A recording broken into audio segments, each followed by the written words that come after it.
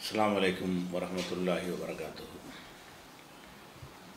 अल्हम्दुलिल्लाहि नहमदुहु व नस्तईनुहु व नस्तगफिरुहु व नऊज़ु बिल्लाहि मिन शुरूरि अंफुसिना व मिन सय्यिआति अमालिना मन यहदिहिल्लाहु फला मुदिल्ल लहु व मन युद्लिल्हु फला हादिय लहु व अशहदु अल्ला इलाहा इल्लल्लाहु वहदहु ला शरीक लहु व अशहदु अन्न मुहम्मदन अब्दुहु व रसूलुहु अम्मा बअद।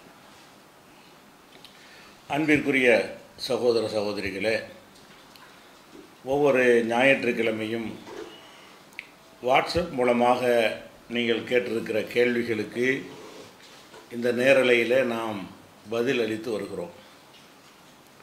அந்த நிகழ்ச்சிக்கு செல்வதற்கு முன்னால் சில அறிவிப்புகள் இருக்கின்றன. அதை பார்த்துவிட்டு நம்ம கேள்வி பதிலுக்கு செல்லலாம். முதலாவது அறிவிப்பு என்னவென்று சொன்னால், நம்ம கருணை பாலம் என்கிற பெயரில் சேரிட்டபிள் ட்ரஸ்ட் என்கிற ஒரு பெயரில் ஒரு அப்ளிகேஷனை நம்ம உருவாக்கி இருப்பதை பற்றி உங்களுக்கு நம்ம சொல்லியிருக்கிறோம். ஆண்ட்ராய்டில் செயல்படக்கூடிய அப்ளிகேஷன். இதை ப்ரௌசர் மூலமாக வெப்சைட்டாகவும் நம்ம போட்டிருக்கிறோம். புதிதாக பார்க்கக்கூடியவர்கள் இருப்பாங்க இல்லையா, அவங்களுக்காக வேண்டி அது குறித்த செய்தியை சொல்ல விரும்புகிறோம். இந்த கருணை பாலம் என்பதனுடைய நோக்கம் என்னவென்று சொன்னால், சமுதாயத்தில் ரொம்ப தேவை உடையவர்கள் இருக்கிறார்கள். மருத்துவ உதவி தேவைப்படக்கூடியவர்கள், வாழ்வாதாரம் தேவைப்படக்கூடியவர்கள், இப்படி ரொம்ப கஷ்டப்படக்கூடியவர்கள் அதிகமாக இருக்கிறார்கள். உதவி செய்யக்கூடிய மக்களும் சமுதாயத்தில் அதிகமாக இருக்கிறார்கள்.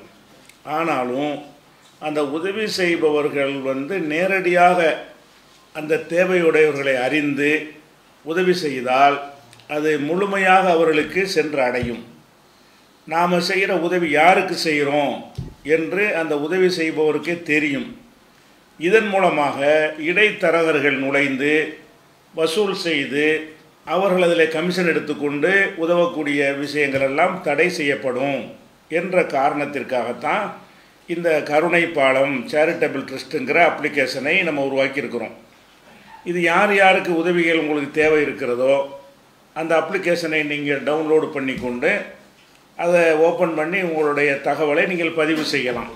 உங்களுடைய விவரம், எதுக்காக உதவி கேட்குறீங்க, அதுக்குரிய சான்று என்ன, இதையெல்லாம் நீங்கள் பதிவு செய்தீர்களேயானால் உதவி செய்கிறவங்க அதில் நுழைந்து பார்ப்பார்கள். பார்க்கும் பொழுது யார் யாருக்கு என்னென்ன உதவி தேவை இருக்குது என்று பார்த்து அவங்களால் இயன்ற உதவியை சம்பந்தப்பட்டவர்களுக்கு அவங்களே கொடுப்பார்கள். இந்த ஒரு தொடர்பை ஏற்படுத்தி வைத்தோம் என்று சொன்னால் காலகாலத்துக்கும் மக்களுக்கு இது பயன்பட்டு கொண்டே இருக்கும். இது யாரையும் நம்பி என்ன வசதி படைத்தவர்கள் ஏழைகளை தேடி போய் கண்டுபிடிக்க கஷ்டம். அந்த மாதிரியான தொடர்புகள் அவங்களுக்கு குறைவாகத்தான் இருக்கும். இந்த மாதிரி ஒரு அப்ளிகேஷனில் நம்ம நுழைவதன் மூலமாக நீங்கள் யார் யார் என்னென்ன உதவிகள் அதெல்லாம் நம்ம உண்மைப்படுத்தின தகவலை தான் நம்ம போடுவோம். அப்ரூவல் பண்ணுறதுக்கு முன்னாடி அந்த கேட்குறவர் சரியான ஒரு ஆள் தானா என்று அந்தந்த ஊரில் உள்ள ஜமாத்துகள்கிட்ட சம்மந்தப்பட்டவங்கள்ட்ட விசாரணை நடத்தி ஒரு சரியான ஒரு ஆள் தான், இவர் உதவி செய்ய தகுதி உள்ளவர் தான் என்று தெரியும் பொழுது தான் அதை நம்ம அப்ரூவல் பண்ணுவோம். அப்ரூவல் பண்ணோன்னே அந்த உதவி கேட்டவங்களுடைய பட்டியெல்லாம் வரும். இதை எல்லாரும் பார்க்க இயலாது. நான் உதவி கேட்டேன் என்று சொன்னால் மற்றவங்க பார்க்க இயலாது. யார் பார்க்க முடியும் என்றால் உதவி செய்கிறாங்க இல்லையா, அவங்க உள்ள நுழைந்தார்களே. ஆனால் மருத்துவம், கல்வி, வாழ்வாதாரம் இப்படியான விஷயங்களை தேர்ந்தெடுத்தால் அதில் யார் யாரெல்லாம் உதவி கேட்டிருக்கிறாங்க என்ற விவரத்தை அறிந்து அவங்களே நேரடியாக அதிலிருந்து என்ன செய்யலாம், அவங்க சம்மந்தப்பட்டவங்களுடைய வங்கி கணக்குக்கு அவங்களே இந்த பணத்தை அனுப்பிவிடலாம். இந்த ஒரு ஏற்பாடை செஞ்சுருக்கிறோம். அல்லாஹ்வுடைய அருளால் இது இதுவரைக்கும் நம்ம ஃபில்டர் பண்ணி ஒரு 160 அப்ளிகேஷன் அளவுக்கு அதில் போடப்பட்டிருக்கு. நிறைய பேர் அனுப்பியிருக்கிறார்கள். நம்ம செக் பண்ணி கொடுக்க வேண்டும். இல்லைன்னு சொன்னால் அது உதவி செய்கிறவங்களுக்கு ஒரு ஏமாற்றமாக போயிடும். அதனால் சரியான தகவலாக இருக்கிற விஷயங்களை நம்ம 160 அப்ளிகேஷனை அப்ரூவல் பண்ணி இருக்கிறோம். அது போக இது உதவி செய்கிறவங்களை எடுத்து பார்த்திங்கன்னா ரொம்ப குறைவாகத்தான் உதவி செய்கிறார்கள். உதவி கேட்குறவங்க நிறைய இருக்கிறாங்க. உதவி செய்கிறவங்க இந்த அப்ளிகேஷனை பயன்படுத்தக்கூடியவர்களாக இல்லை. ஏன்னு கேட்டால் இது உரிய முறையில் சென்றடையலை. உதவி செய்கிறவங்க சமுதாயத்தில் நிறைய இருக்கிறாங்க.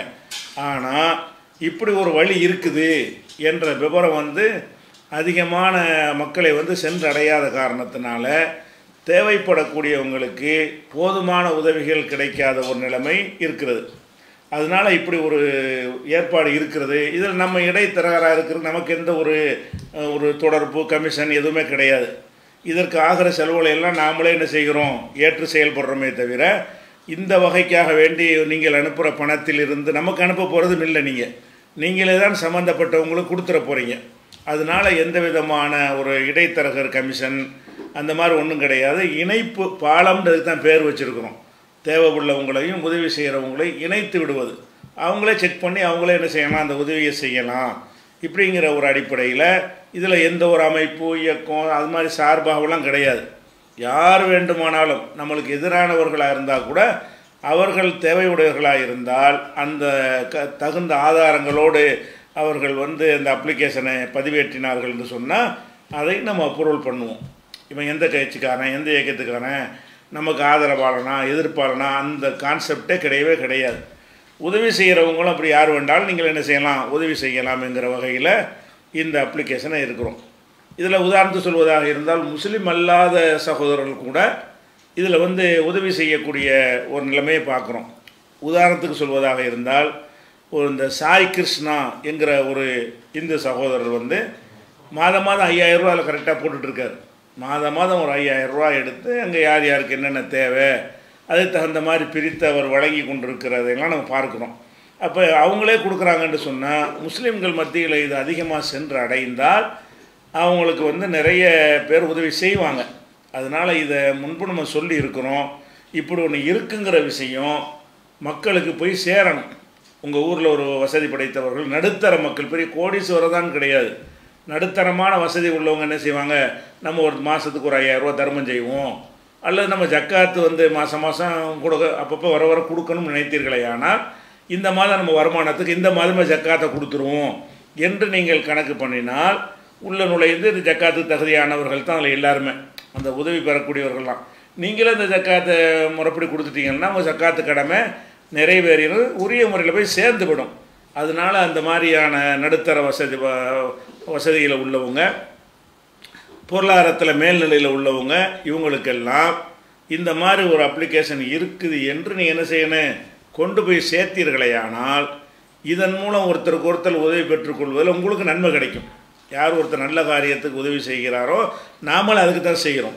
இது நமக்கு பிறகு நமக்கு காலகாலத்துக்கு இந்த ஒரு உதவி இந்த செயலின் மூலமாக நமக்கு நன்மை கிடைக்கணும்.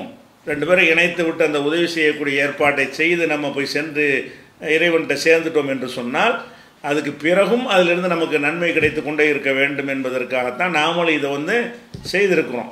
அதனால் நீங்கள் இதை கொண்டு சேர்ப்பதன் மூலமாக ஏழைகளுக்கு அதிகமான உதவி கிடைப்பதற்கு உறுதுணையாக இருங்கள் என்று உங்களுக்கு ஒரு கோரிக்கையாக இதை வைத்துக் கொள்கிறோம். இது ஒரு விஷயம்.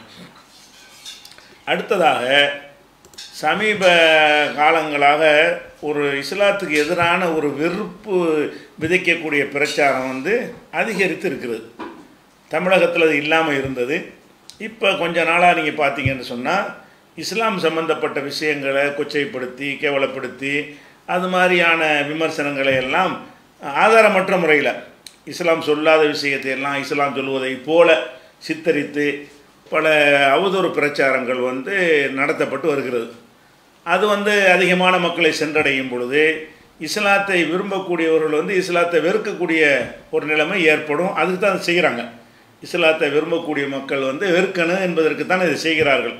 அப்போ இந்த நவீன உலகத்தில் இந்த மாதிரியான பிரச்சாரங்களை நம்ம வந்து சரியான விளக்கம் கொடுத்து, அதாவது இஸ்லாத்தை பற்றி தப்பாக ஒரு விஷயத்தை சொல்வார்களே, ஆனால் இது அல்ல, நீங்கள் புரிஞ்சுக்கிட்ட மாதிரி இல்லை, இப்படித்தான் இஸ்லாம் சொல்லுது, அது கரெக்டாக தான் சொல்லுது, இஸ்லாமிய இந்த சட்டத்தில் எந்த வித குறைபாடும் கிடையாது அப்படிங்கிற ஒரு விஷயத்தை விளக்க வேண்டிய கடமை நமக்கு இருக்கிறது.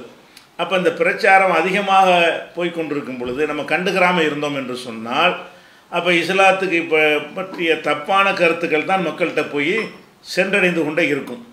அப்படி ஆகக்கூடாது என்பதற்காக இப்போ என்ன செஞ்சுருக்கோம் என்று கேட்டால் ஒரு சோதனை முயற்சியாக ஒரு ஏற்பாடு செஞ்சுருக்கிறோம். என்னென்னு கேட்டால் வரக்கூடிய 30ஆம் தேதியில் இருந்து 30ஆம் தேதி ஞாயிற்றுக்கிழமை வருது. அந்த ஞாயிற்றுக்கிழமையிலிருந்து ஒவ்வொரு ஞாயிற்றுக்கிழமையும் அதில் என்ன செய்கிறோம்னு கேட்டால், மதிமுகம் என்ற தொலைக்காட்சியில், மதிமுகம்னு சொல்லி ஒரு தொலைக்காட்சி இருக்கிறது.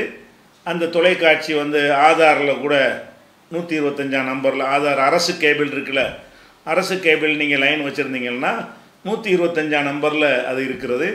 அதே மாதிரி டிசிசிஎல்ங்கிற அந்த சேனல் வழியாக அந்த கேபிள் வச்சுருந்தீங்கன்னா அதில் 34வது நம்பராக வரும். சுமங்கலி எஸ்சிவி வச்சுருந்தீங்கன்னு சொன்னால் அதில் வந்து 53வது சேனலாக வரும். இப்படி நிறைய டிஷ்களில் வருது. இன்னும் சிலதில் வராமல் இருக்கிறது. வராத டிஷ்ஷில் கூட நீங்கள் என்ன செய்யலான்னு கேட்டால், எங்களுக்கு இந்த சேனல் வேணும் என்று கேட்டீர்களே ஆனால் கொஞ்சம் பேர் கேட்கும்போது அந்த சேனல் அவங்களும் என்ன செய்வாங்க, கொடுக்க ஆரம்பிச்சிருவாங்க. அப்போ இந்த மதிமுகம்ங்கிற இந்த சேனல் வழியாக நம்ம என்ன செய்ய போகிறோம் என்று கேட்டால், ஒவ்வொரு ஞாயிற்றுக்கிழமையும் காலை 11 இருந்து 12 வரைக்கும், ஒவ்வொரு ஞாயிற்றுக்கிழமைண்டா இந்த ஞாயிறு வந்து இன்றைக்கி ஓடிக்கொண்டிருக்கிறது. இன்றைக்கி இல்லை, வரக்கூடிய ஞாயிறில் இருந்து 30ஆம் தேதியில் இருந்து ஒவ்வொரு ஞாயிற்றுக்கிழமையும் காலை 11 இருந்து 12 வரை 1 மணி நேரம் முஸ்லீம் அல்லாத மக்கள் நேரடியாக கேள்வி கேட்கக்கூடிய லைவ் நிகழ்ச்சி. அது அந்த நிகழ்ச்சி எப்படிப்பட்டதுன்னா, நம்ம அங்கே அந்த தொலைக்காட்சியில் நம்ம இருக்கோம், நீங்கள் கேள்விகள் கேட்கலாம். அந்த கேள்விகளை கேட்டு உடனடியாக அதுக்கு ரெக்கார்டிங் ப்ரோக்ராம் அல்ல, இது வந்து லைவ் ப்ரோக்ராம். அப்போ 1 மணி நேரம் நேரடியாக ஒவ்வொரு வாரமும் இந்த நிகழ்ச்சியை நடத்தும் பொழுது, அப்போ இஸ்லாத்தை குறித்த சந்தேகங்கள், ஆட்சேபனைகள், மறுப்புகள் என்னென்ன இருக்குதோ அதுகளை எல்லாம் மனந்திறந்து அவங்க கேட்பாங்க. நம்ம அதுக்கு ஆன்சர் பண்ணுவோம். இதில் ஃபேஸ்புக் இதெல்லாம் போய் சென்றடைவதை விட ஒரு தொலைக்காட்சின்னு சொல்லும் பொழுது அதிகமான பேரை சென்றடையும். எல்லாரும் ஃபேஸ்புக் பார்க்க மாட்டார்கள்.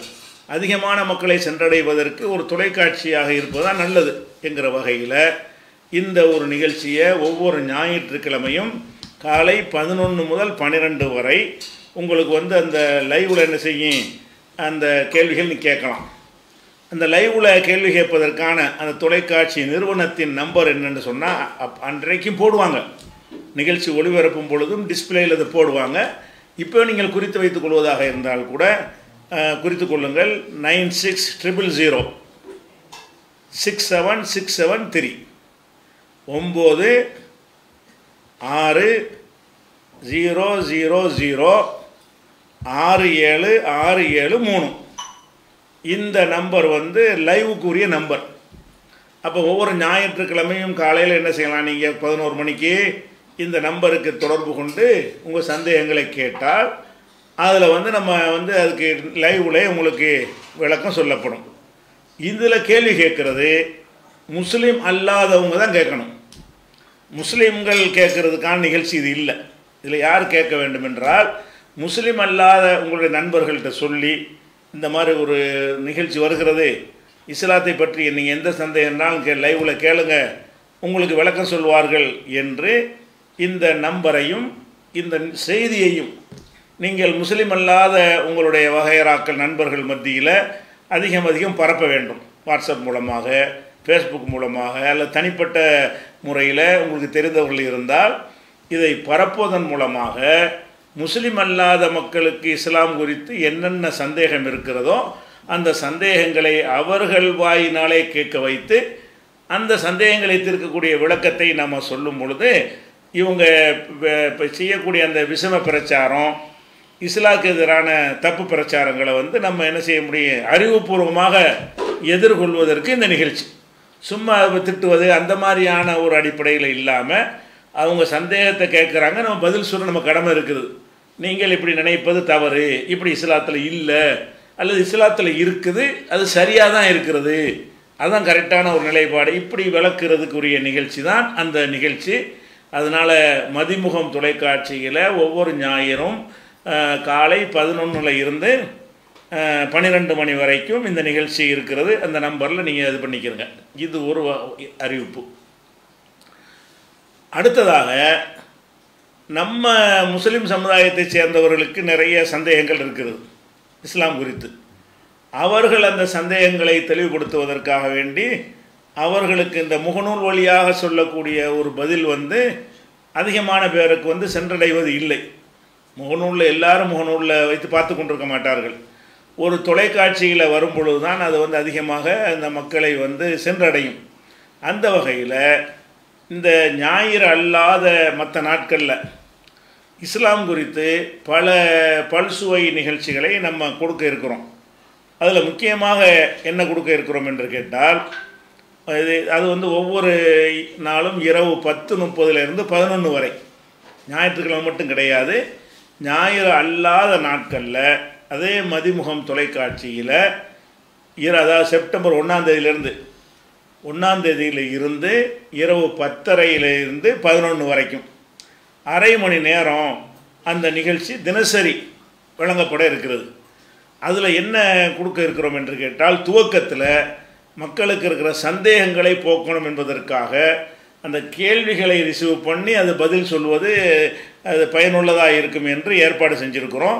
கேள்விகள் ஓரளவுக்கு சந்தேகங்கள்லாம் தெளிவடைஞ்சு குறைந்த பிறகு வெவ்வேறு நிகழ்ச்சிகளையும் அந்த 10:30 11 வரைக்கும் வேறு வேறு சமுதாய பிரச்சனைகள் மற்ற விஷயங்களை எல்லாம் இன்ஷா அல்லாஹ் அதை கொடுக்க இருக்கிறோம். இந்த நிகழ்ச்சியை பொறுத்த வரைக்கும் இது எப்படி நம்ம அதை செய்ய இருக்கிறோம் என்று கேட்டால், அதற்காக ஒரு தனியான ஒரு வாட்ஸ்அப் நம்பர் இருக்கிறது. இந்த நம்பரில் மட்டும்தான் நீங்கள் அனுப்பணும் உங்கள் கேள்வியை. அந்த நம்பர் என்னென்னு கேட்டால் 9789908775. இது ஃபோன் பண்ணுவதற்குரிய நம்பர் இல்லை, வேறு விஷயங்களை தெரிவிப்பதற்கான நம்பர் கிடையாது. இது முழுக்க இது மதிமுகம் தொலைக்காட்சியில் உங்களுடைய கேள்விக்கு பதில் வரணுமாக இருந்தால் இந்த நம்பருக்கு உங்களுடைய கேள்விகளை நீங்கள் அனுப்பணும். எப்படி அனுப்ப வேண்டும் என்று கேட்டால், வீடியோ வடிவிலேயோ அல்லது ஆடியோ வடிவிலேயோ பேசி அனுப்பணும், எழுத்தாக அனுப்பாதீங்க. ஏன்னு கேட்டால் எழுத்து அனுப்பும் பொழுது அவங்களாம் கேள்வி உண்டாக்கிட்டாங்க அந்த மாதிரி எல்லாம் சில விமர்சனங்கள் வரும். உங்களுடைய கேள்வியை சின்னதாக ரொம்ப வளவலன்னு கேட்காம அந்த ஆடியோவில் பேசி அதை வந்து நீங்கள் அனுப்பி விட்டுறலாம். அல்ல வீடியோவில் பேசி அந்த கேள்வி அனுப்புனீங்கன்னா உங்கள் ஆடியோவை போட்டு உங்கள் வீடியோ கேள்வியை போட்டு அதுக்கு பதில் சொல்லுவோம். இது வந்து இது ரெக்கார்ட் ப்ரோக்ராம், லைவ் கிடையாது. நீங்கள் எப்போ அனுப்புனாலும் சரி அதை எடுத்து வைத்துக்கொண்டு பதிலை தயாரித்து இந்த 6 நாளைக்கு என்ன செய்வோம், துவக்கத்தில் கொடுப்போம். அது போக போக வேறு நிகழ்ச்சிகளையும் அதிகரித்து கொள்வோம், நாளை குறைச்சிக்கிடுவோம். ஆரம்பத்தில் எல்லாமே கேள்விகளாக கொடுக்குற மாதிரி ஒரு யோசனையில் இருக்கிறோம். அந்த வகையில் வரக்கூடிய 1ஆம் தேதியில் இருந்து இரவு 10:30 11 வரைக்கும் இப்போ நம்ம சொன்ன இந்த ஒரு நம்பருக்கு மட்டும், அதாவது 9789908775 இன்னையில் இருந்தால் கூட நீங்கள் என்ன செய்யலாம், உங்கள் கேள்வியை ஆடியோவாக பேசி வாட்ஸ்அப்பில் அனுப்பிவிட்டீர்களேயானால் அல்லது வீடியோவாக பேசி நீங்கள் அனுப்பினீர்களேயானால் உங்கள் வீடியோவை போட்டு நம்ம பதில் சொல்லுவோம். அந்த கேள்வி வந்து வளவலண்டு ரொம்ப பயான் பண்ணுற மாதிரி இருந்துடக்கூடாது, நறுக்கு தெரிச்ச மாதிரி கேள்வி மட்டும் இருக்கணும், சுருக்கமாக இருக்கணும். நாங்கள் புரிஞ்சுக்கிறோம் நீங்கள் என்ன கேட்குறீர்கள் என்பது எங்களுக்கு புரிஞ்சிடும். அதனால் கேள்வியை விளக்குறோன்னு சொல்லாமல் இதைத்தான் கேட்பீங்கன்னு நம்மளுடைய அனுபவத்தை வைத்து இவங்க கேள்வி இதுவாக தான் இருக்குன்னு எங்களை வழங்கி கொள்ள முடியும். அதனால் ரொம்ப நீண்ட ஒரு பதிவாக இல்லாமல் ஒவ்வொரு கேள்வியே என்ன செய்யுங்க, நீங்கள் வாட்ஸ்அப்பில் வந்து ஆடியோ வடிவாக அல்லது வீடியோ வடிவாக அனுப்பினீர்களேயானால் அந்த கேள்வியை வைத்து அதுக்கு அவங்க கேள்வியையும் போட்டு பதிலையும் ரெக்கார்டு பண்ணி இந்த ஒவ்வொரு நாளும் 10:30 11 வரைக்கும் இரவு 10:30 மணிக்கு எல்லாம் ஃப்ரீயாக தான் இருப்பாங்க, 10:00 11 வரைக்கும் இந்த நிகழ்ச்சி இன்ஷா அல்லாஹ் நடத்த இருக்கிறோம். இந்த நிகழ்ச்சியை நம்ம தொடர்ச்சியாக ஒரு மாத கால சோதனைக்காக நம்ம வந்து எடுத்திருக்கிறோம். இதில் வந்து இது அதிகமான மக்களுக்கு தாவா சென்றடையும். இதில் என்ன முஸ்லீம் அல்லாத மக்களுக்கு இஸ்லாத்தை எடுத்து சொன்னால் அதில் ஒரு நன்மை இருக்குதுல்ல, நான் சொன்னால் எனக்கு நன்மை இருக்கிறது, அதற்கு நீங்கள் உதவினால் உங்களுக்கு நன்மை இருக்கிறது. அப்போ எந்த செய்தியை முஸ்லீம் அல்லாத மக்களுக்கு கொண்டு சென்றால் அதுக்குன்னு உங்களுக்கு நன்மை இருக்கிறது. அவர் ஒரு கேள்வி கேட்டு அது பலருக்கும் போய் சென்றடைந்தால் அதில் உங்களுக்கு நன்மை இருக்கிறது. ஆகிரத்தில் நன்மை இருக்குங்கிற வகையில் இந்த நிகழ்ச்சி தொடர்ந்து நடப்பதன் மூலமாக நம்முடைய நம்மை பற்றி உள்ள இஸ்லாத்தை பற்றி உள்ள கசப்புகள் நீங்கி இஸ்லாத்தை வெறுக்கக்கூடிய மக்கள் என்ன செய்வாங்க, சரியான முறையில் இஸ்லாத்தை புரிந்து கொள்வார்கள்னா அது ஒரு நன்மையான காரியம்தான். அதே மாதிரி மீதி 6 நாட்கள்லையும் மார்க்க சம்பந்தமான கேள்விகளை அவங்க கேட்பாங்க. தொழுகையாக இருக்கும், நோன்பாக இருக்கும், அக்கீதாவாக இருக்கும், பிதத்துகளை பற்றி இருக்கும், எந்த ஒரு கேள்வினாலும் கேட்பார்கள். அதை வந்து நம்ம இதில் சொல்வதன் மூலமாக கேள்வி கேட்டவரும் பயன்பெறுவார், கேள்வி கேட்காத பல பேரும் இதை வந்து பயன்பெற்றார்களே என்று சொன்னால் அப்போ இதில் உதவி செய்தவர்களுக்கு ஒரு நன்மை இருக்கிறது. அதனால் இந்த வகைக்கு நீங்கள் உதவி செய்வதாக இருந்தால் உங்களுக்கு இந்த வங்கி கணக்கு நம்ம போட்டிருக்கிறோம், அந்த நம்பருக்கு என்ன செய்யுங்க, உங்களுடைய உதவிகளை அனுப்பினீர்களே ஆனால் இன்ஷா அல்லாஹ் அது தொடர்ச்சியாக நடத்த முடியும். அல்லது போதுமானது இல்லைன்னா ஒரு மாதம் நிப்பாட்டிக்கிறோம். இந்த ஒரு மாதம் சோதனைக்காக வேண்டி நம்ம நடத்தி பார்ப்போம் என்று இப்போ கையில் எடுத்திருக்கிறோம்.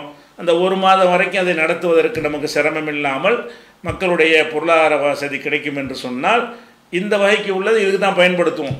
அந்த அந்த ஒரு நன்மை உங்களுக்கு கிடைத்து கொண்டே இருக்கும். அதனால் உங்களுடைய உதவிகளை வந்து நீங்கள் தாராளமாக அனுப்பி தருமாறும் அதை கேட்டுக்கொள்கிறோம். ஒன்று. அடுத்ததாக இந்த விஷயத்தை வீடுகளில் பெண்கள் இருப்பாங்க, அவங்களுக்கெல்லாம் வந்து சென்றடைவதாக இருந்தால் அந்தந்த ஊர்களில் உள்ள கொள்கை சகோதரர்கள் பிட் நோட்டீஸ் துண்டு பிரசுரம் அடித்து வீடு வீடாக கொடுத்து இரவு 10:30 11 வரைக்கும் நீங்கள் கேள்வி கேட்கலாம். உங்களுக்கு கேள்வி கேட்குறதுக்கான விருப்பம் இல்லைன்னா கூட மற்றவங்க கேள்வி கேட்டதுக்கான பதிலை நீங்கள் அறிந்து கொள்ளலாம். தினசரி மார்க்கத்தை அறிந்து கொள்ளக்கூடிய ஒரு வாய்ப்பை நாங்கள் ஏற்படுத்தியிருக்கிறோம் என்று இதை ஒரு பிரசுரமாக அடித்து எல்லா பகுதிக்கும் சேர்த்தணும்னு சொன்னால் இரவில் அந்த 10:30 மணிக்கு ஒரு அந்த நோட்டீஸை பார்த்து ஒரு 10 பேர் பார்க்கட்டுமே, நீங்கள் துண்டு பிரசுரம் கொடுப்பதன் மூலமாக ஒரு 25 பேர் பார்க்கட்டும், ஒரு ஊரில் 50 பேர் பார்க்கட்டுமே, அந்த 50 பேர் மார்க்கத்தை அறிந்து கொள்வதில் நமக்கு நன்மை கிடைத்து விடும். அது மறுமை நன்மை விஷயத்தான் இப்போ எடுத்துக்கிறப்போம். அரசியல்னால் இதில் கிடையாது, முழுக்க முழுக்க மார்க்க சம்மந்தப்பட்ட ஒரு விஷயந்தான். அப்போ அந்த மாதிரியான ஒரு அடிப்படையில் இதை மக்கள்கிட்ட கொண்டு சேருங்க.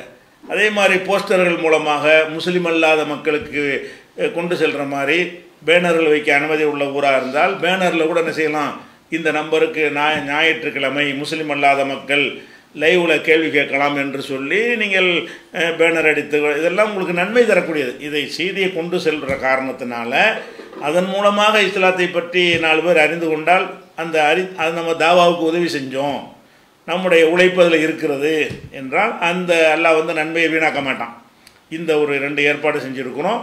அதனால் நினைவில் வைத்துக் கொள்ளுங்கள். லைவுக்குரிய நம்பர் வேறு, அது அந்த டிவியுடைய நம்பர். அது இந்த 6 நாளைக்கு உள்ள நம்பர் உங்களுக்கு சொல்லியிருக்கிறோம். அந்த நம்பருக்கு உங்களுடைய கேள்விகளை இன்னையிலேருந்து கூட நீங்கள் அனுப்பலாம். ஆடியோ வடிவில் வீடியோ வடிவில் அனுப்பினீர்களே ஆனால் நாம் அதை ரெக்கார்ட் பண்ணி வரக்கூடிய 31 ஒளிபரப்ப இருக்கிற காரணத்தினால நீங்கள் இப்போது முதல்ல அந்த வாட்ஸ்அப் வந்து செயலுக்கு வந்திருக்கிறது. நீங்கள் வந்து அந்த கேள்விகளை வந்து ஆடியோ வீடியோ வழியாக அனுப்பலாம் என்பதை வந்து சொல்லிக் கொடுக்குறோம். இது ஒரு விஷயம். சரி, அடுத்ததாக இந்த மார்க்க கேள்விக்கு செல்வதற்கு முன்னால் சமகால நிகழ்வில் சில செய்தி இருக்கிறது. முதலாவது செய்தி என்னன்னு கேட்டால், திருமணம் முடிக்கிறாங்க இல்லையா, ஆண்கள் பெண்கள் திருமணம் முடிக்கிறாங்க. திருமணம் முடிக்கும் பொழுது நம்ம நாட்டில் ஒரு சட்டம் இயற்றியிருக்கிறார்கள். என்ன சட்டம்னு கேட்டால் 2006ஆம் ஆண்டில் அந்த ஒரு சட்டம் இயற்றினார்கள், குழந்தை திருமண தடை சட்டம். குழந்தைகளை திருமணம் செய்யக்கூடாது என்று ஒரு சட்டம் இயற்றி அந்த குழந்தைன்னா யார் என்பதற்கு 18 வயசு கீழே உள்ளவங்கன்னு ஆக்கிட்டாங்க. அரசாங்கம் நினச்சா 25 வயசு ஆளை கூட குழந்தைன்னு சொல்லலாம், இல்லைங்களா? 15 வயசு ஆளை கூட குழந்தைன்னு சொல்லலாம். குழந்தை திருமணம்னு பேரை வச்சு என்ன செஞ்சாங்க, திருமணம் செய்வதாக இருந்தால் பெண்கள் வந்து 18 வயசு அடைந்திருக்கணும், ஆண்கள் வந்து 22 வயசு அடைஞ்சிருக்கணும். அப்படி அந்த ஏஜில் இருந்தால் தான் திருமணம் செய்ய வேண்டும் அப்படின்னு சொல்லி சட்டம் நம்ம நாட்டில் இருக்கிறது. இந்த 18 வயசு திருமணத்தை வந்து அதுவே வந்து ஒரு நல்ல சட்டம்னு சொல்ல இயலாது. ஏன் சொல்ல இயலாதுன்னு கேட்டால், திருமணம் என்பது வந்து அவரவருடைய உணர்வு சம்பந்தப்பட்ட ஒரு விஷயம். இதில் ஒரு சட்டத்தை போட்டு அந்த உணர்வை நம்ம கட்டுப்படுத்துறது என்பது வந்து ஒரு அறிவீனமான ஒரு செயல். மருத்துவ ரீதியாக உடற்கூறு ரீதியாக ஒரு பெண்ணு வந்து அதற்கு தகுதி படைத்து விட்டால், அந்த தகுதி உள்ள ஒரு நேரத்தில் அவளுக்கு திருமண வாழ்க்கை நடக்கவில்லை என்று சொன்னால் அவங்க வந்து ஒரு தவறான முறையில் அந்த நேரத்தில் ஹார்மோன்கள்லாம் சுரந்து உடலில் சில மாற்றங்கள் ஏற்படும் பொழுது திருமணம் வந்து தள்ளி போனால் அவங்களுக்கு பல பாதிப்புகளை ஏற்படுத்தும். அதனால் இதை சட்டத்தின் மூலம் இல்லாமல் இதை அவங்களுடைய மக்களுடைய உரிமையாக கொடுப்பது தான் சிறந்தது. இருந்தாலும் என்ன செஞ்சுருக்கிறாங்கன்னு கேட்டால் 18 வயசு என்று ஒரு சட்டத்தை கொண்டு வந்துட்டாங்க. கொண்டு வந்துட்டு இப்போ என்ன செய்ய போகிறாங்கன்னு கேட்டால், புதிதாக ஒரு ஆலோசனையை எடுத்திருக்கிறாங்க. பெண்களுடைய திருமண வயதை வந்து 21 ஆக்கணும். அதுக்கு ஒரு கமிட்டியை போட்டு இப்போ என்ன செய்கிறாங்க, 18 வயசுங்கிறத 21 வயசு ஆக்கணும். 21 வயசு சட்டம் ஆகலை. ஆனால் சட்டமாக்குவதற்கு முன்னாடி இப்படிலாம் செய்வாங்க. ஒரு கருத்து உருவாக்கம்னு போட்டு கருத்தை வராட்டாலும் வந்து விட்டது மாதிரி ஒரு சித்தரித்து என்ன செய்வாங்க, இப்படி செய்ய இருக்கிறாங்க. 21 வயசுன்னு ஆக்குறதுக்கு ஒரு பிளான் பண்ணியிருக்கிறாங்க. அப்போ 21 வயசுங்கிறது வந்து திருமணத்தை நீங்கள் தள்ளி போடும் பொழுது என்னென்னு கேட்டால் ஆணுக்கும் பெண்ணுக்கும் சம வயசு இருக்கணுமா. அவன் 22னா இவளுக்கு 22 போட வேண்டியது தானே. இப்படி எல்லாம் பேசி முற்போக்குங்கிற பேரில் வந்து இதை சட்டமாக கொண்டு வர்றாங்க. ஆனால் இயல்பாக நம்ம பார்க்குறோம், திருமணத்திற்கு இப்படி கொண்டு வர வேண்டிய அவசியம் இருக்குதா? 18 வயசுன்ற ஆக்குனதுனால என்ன ஒரு பெரிய முன்னேற்றம் நீங்கள் கண்டீங்க? அதனால் என்ன ஒரு பாதிப்பு ஏற்பட்டு விட்டதுனால இப்போ அதை அதிகரிக்குன்னு நினைக்கிறீங்கன்னு சொன்னால் அதுக்கு ஒரு பொருத்தமான ஏற்கத்தக்க எந்த ஒரு பதிலுமே கிடையாது. உலகம் பூரா எடுத்துக்கிட்டிங்கன்னா பல நாடுகளில் பல வயதுகளில் திருமணம் செய்யக்கூடிய ஒரு சட்டம் இருக்கிறது. இப்போ சவுதி அரேபியா, ஏமன் இந்த நாடுகளில் வந்து 14 வயசு பருவம் அடைஞ்சிருவாங்கல்ல. 14 வயசில் பெண்களுக்கு திருமணம் செய்தால் அது செல்லும். 14 வயசு கீழே செஞ்சாங்கன்னா அது குற்றம் அப்படின்னு சொல்லி அந்த சவுதியில், ஏமனில் வைத்திருக்கிறார்கள். குவைத்தில் வந்து 15 வயசுன்னு வைத்திருக்கிறார்கள். 15 வயசு ஆயிடுச்சுன்னு சொன்னால் அவங்க திருமணம் செய்யலாம். பெண்களுக்கு 15 வயசு கீழே திருமணம் செய்யக்கூடாது. அதே மாதிரி ஆப்கானிஸ்தான், பஹ்ரைன், பாகிஸ்தான், கத்தார், இங்கிலாந்து போன்ற முற்போக்கான நாட்டிலையும் கூட 17 வயசுன்னு ஆக்கியிருக்கிறாங்க. அவன் இங்கிலாந்து தான் நம்மளுக்கு உலகத்துக்கு முன்னோடின்னு எல்லோரும் கருதிக்கிட்டு இருக்கிறாங்க. அவனே என்ன செஞ்சுருக்கிறான்னு கேட்டால் 17 வயசில் கல்யாணம் பண்ணலான்னு இருக்கிறோம். நம்ம அட்வான்ஸாக 18 ஆக்கி வச்சுருக்குறோம். அவனே சிந்திச்சு பார்த்து அவன் சுதந்திரம், பெண் சுதந்திரத்தைலாம் பேண்டுறவன் தான் நீங்கள் நினைக்கிறீங்க. அவனே என்ன செஞ்சுருக்கான்னு கேட்டால் 17 வயசு, 17 திருமணம் செய்யலாம் அப்படிங்கிற பெண்களுக்கு செய்வது சட்டமாக்கி வச்சுருக்கிறான். அதே மாதிரி வந்து America, Germany, France, Italy, Australia, Norway, Russia, south Africa, Singapore, Sri Lanka உள்ளிட்ட 143 நாடுகளில் 18 வயசுன்னு வச்சுருக்கிறாங்க. அப்போ இவங்கெல்லாம் America, Germany, France, Italy, Australia, Norway, Russia, south ஆப்பிரிக்காவெல்லாம், Singapore இவங்கெல்லாம் வந்து முற்போக்கானவர்கள் கருதப்படக்கூடியவங்க. அவங்களே என்ன செய்யலைன்னு கேட்டால் நம்ம 21 ஆக்குவோமே, பெண்களுடைய உரிமைக்கு அது நல்லது தானேன்னா முந்திக்கிட்டு அவன் செய்வான். அவனே என்ன செய்யலைன்னு கேட்டால் 143 நாடுகளில் 18 வச்சுருக்கிறான். அப்போ 18 வந்து எந்த ஒரு நாட்டிலையும் 22 ஆக்கவே இல்லை. ரொம்ப முற்போக்காக இருக்கிறாங்களாம். உலகத்தில் எந்த ஒரு நாட்டிலையுமே 14, 15, 17, 18ன்னு வச்சுருக்கிறாங்க. அதாவது அல்ஜீரியா, சவுத் கொரியா இந்த 2 நாடுகள்லையும் 19 வயசுன்னு வச்சுருக்கிறாங்க. இன்னும் 1 வருஷம் தாண்டி வச்சுருக்கிறாங்க 2 நாடுகளில். அதே மாதிரி சீனா, ஜப்பான், நேபாள், தாய்லாந்து, நல்ல இந்த மங்கோலிய இனத்துக்காரங்க எல்லோரும் மூக்கு சப்பையாக இருக்கிற நாடு இதெல்லாம். சீனா, ஜப்பான், நேபாள், தாய்லாந்து இவங்கெல்லாம் வந்து 20 வயசுன்னு வச்சுருக்கிறாங்க. 18, 20ன்னு ஆக்கிட்டாங்க. இந்தோனேசியா, மலேசியா, நைஜீரியா, பிலிப்பைன்ஸ் நாடுகளில் 21 ஆக்கியிருக்கிறாங்க. இப்படி பல வகையாக இருக்கிறது. அதிகமான 143 நாடுகளில் வந்து 18 வயசுன்னு வச்சுருக்கிறாங்க. அப்போ 18 வயசு திருமணம், 18 வயசு ஆனால் திருமணம் செய்யலான்னு இருக்குது. இப்போ இதை வந்து அவங்க அதிகரிக்க போகிறாங்களாம். 22 வயசு ஆக்கணும். 22 வயசு ஆக்கணும். அதில் என்ன நன்மை நீங்கள் நாடுறீங்க? அது பெண்ணு வந்து பருவம் அடைஞ்சு 13, 14 வயசில் 15 வயசில் பருவம் அடைஞ்சிட்டாங்கன்னு சொன்னால் அவங்க உடல் ரீதியாக அவங்களுக்கு ஒரு துணையை வந்து அவங்க உடல் தேடும். நீங்கள் என்ன தான் கட்டுப்படுத்தினா கூட நிறைய இந்த சிறுமி கடத்தல்லாம் சொல்கிறீங்களா, அதெல்லாம் கடத்தல்லாம் கிடையாது. அந்த சிறுமின்னு நீங்கள் சொல்லக்கூடியவள் வந்து நீங்கள் போட்ட சட்டத்தினால் ஒரு சிறுமியாக ஆக்கப்பட்டிருக்கிறார். மருத்துவ ரீதியாக, உடற்கூறு ரீதியாக அவள் மெச்சூரிட்டி வந்து பருவத்தை அடைந்து விட்டால் என்பது வந்து சிறுமிங்கிற கணக்கில் வராது. விஞ்ஞான ரீதியாக அவங்க சிறுமி கிடையாது. சிறுமியாக இல்லாதனால தான் மென்சஸ் வருது, குழந்தை உருவாகக்கூடிய தன்மைகள்லாம் வருகிறது. அது மாதிரி உருவாகும் பொழுது சில ஹார்மோன்கள்லாம் சுரக்கும் பொழுது அவர்களுக்கு சில தேவைகள்லாம் ஏற்படுதில்ல. அதை பயன்படுத்திக்கிட்டு தான் ஒருத்தன் என்ன செய்கிறான்னு கேட்டால் அழைச்சிக்கிட்டு ஓடி போயிடுறான். கூட்டிக்கிட்டு தான் போகிறான். இவன் விரும்பி தான் போகிறான். நம்ம சட்டம் போட்டதுனால அது குழந்தையை கடத்திட்டான்னு நீங்கள் சொல்கிறீங்க. அந்த குழந்தை கடத்தலை இதில் கிடையாது. அந்த சிறுமிகள் நீங்கள் சொல்லக்கூடியவர்கள் தான் அவங்க சிறுமிகளாக இல்லாத காரணத்தினால அவங்களுக்கு தேவை, ஒரு ஆணுக்கு எப்படி உடல் தேவை இருக்கிறதோ அந்த மாதிரி அந்த பெண்ணை வந்து ஏமாற்றி கூட்டிகிட்டு போயிடுறாங்க கல்யாணம் பண்ணுறேன்னு சொல்லி. கூட்டிக்கிட்டு போய் அந்த பெண்ணை சீரழிச்சிட்டு கல்யாணம் பண்ணணும்னு போகும்போது முடியாதுன்னு அனுப்பி விட்றீங்க. அப்புறம் என்னவாகுது, அந்த மாதிரி பெண் குழந்தைகளை எல்லாம் நீங்கள் கல்யாணத்தை பிரித்து வைக்கிறேன்னு சொல்கிறீங்களா, அதுக்கு பிறகு காலத்துக்கு உங்களுக்கு கல்யாணம் நடக்காது. நீங்கள் பிரித்து வச்சுருவீங்க. இது என்னவாயிரம், உலகத்துக்கு தெரிஞ்சு போயிடும். இந்த சிறுமி வந்து அந்த அவனோட ஓடி போச்சு, நீங்கள் தான் சிறுமி, அவன் உலகத்து மக்கள் பார்வையில் சிறுமி இல்லை, இது அவனோட ஓடி போச்சு, 6 மாதம் இருந்துட்டு வந்துச்சு, 2 மாதம் இருந்துச்சு. இன்னும் சொல்ல போனால் அந்த 15 வயசு 16 வயசு பிள்ளைய கூட்டிகிட்டு போய் கர்ப்பமாவரை ஆக்கி விட்ருவான். அப்படி ஆக்கி விட்டான்னு சொன்னால் இப்போ செல்லாதுன்னு பிரித்தா இப்போ அதனுடைய நிலைமை என்ன? நடக்குதா இல்லையா? அப்போ நடக்கக்கூடிய நேரத்தில் அதுவே வந்து பெற்றோர்கள் வந்து நெருப்பு கட்டிகிட்டு இருக்கிற மாதிரி ஒரு நிலையில் இருக்கிறது. பெற்றோர்களுக்கு ஒரு பொறுப்பு இருக்கா இல்லையா? பெண்களுக்கு ஒரு பாதுகாப்பு வேணும். பெற்றோர்கள் நமக்கு வயசாகிக்கிட்டே இருக்கிறது, பிள்ளைக்கு லேட்டு திருமணம் பண்ணணும்னு சொல்ல நம்ம செத்து போயிட்டா அந்த பிள்ளை வந்து தெருவில் நிற்குமே என்பதற்காக வேண்டி அவங்க திருமணத்திற்கு முயற்சி பண்ணுவாங்க. அதெல்லாம் நீங்கள் தடையிட்டு ஆகிட்டீங்கன்னா 22 வயசு வரைக்கும் இதுக்கு முன்னாடி கல்யாணம் பண்ணக்கூடாதுன்னு சொன்னால் அதற்கு முன்னாடி அப்போ சிறுமி ஆயிடுவாங்க. இப்போ நீங்கள் சட்டம் போட்டோன்னா சிறுமி ஆயிடுவாங்கல்ல. நீங்கள் 22 வயசு திருமணம்னு ஆகிட்டீங்கன்னு சொன்னால் 21 வயசு உள்ளது சிறுமி ஆயிரும். குழந்தை திருமணத்தில் ஒடியாந்துடும். 21 வயசு குழந்தை உலகத்தில் எவனா சொல்லுவானா? அப்போ 21 வயசு குழந்தையை கடத்திட்டு போயிட்டான்னு சொல்ல போகிறீங்க. அப்போ நீங்கள் சட்டத்தில் நீங்களா குழந்தைன்ற ஒரு அளவு வச்சுக்கிறீங்க. குழந்தைண்டா யாருன்ற ஒரு அர்த்தம் கூட இல்லாமல் கையில் இருக்கிறத குழந்தைன்னு சொல்லுங்கள், அல்லது பருவம் அடையாத வரைக்கும் குழந்தைன்னு சொன்னாலும் அர்த்தம் இருக்கிறது.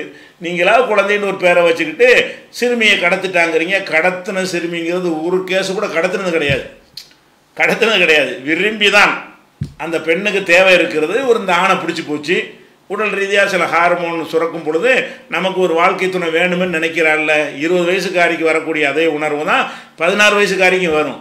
22ங்கிறீங்களே, 22லயாவது கொஞ்சம் கண்ட்ரோலில் இருப்பாங்க. அந்த 16ல் அது கண்ட்ரோல் இருக்காது. இந்த டீனேஜுங்கிறது ரொம்ப ஒரு ஆபத்தான ஒரு பருவம்.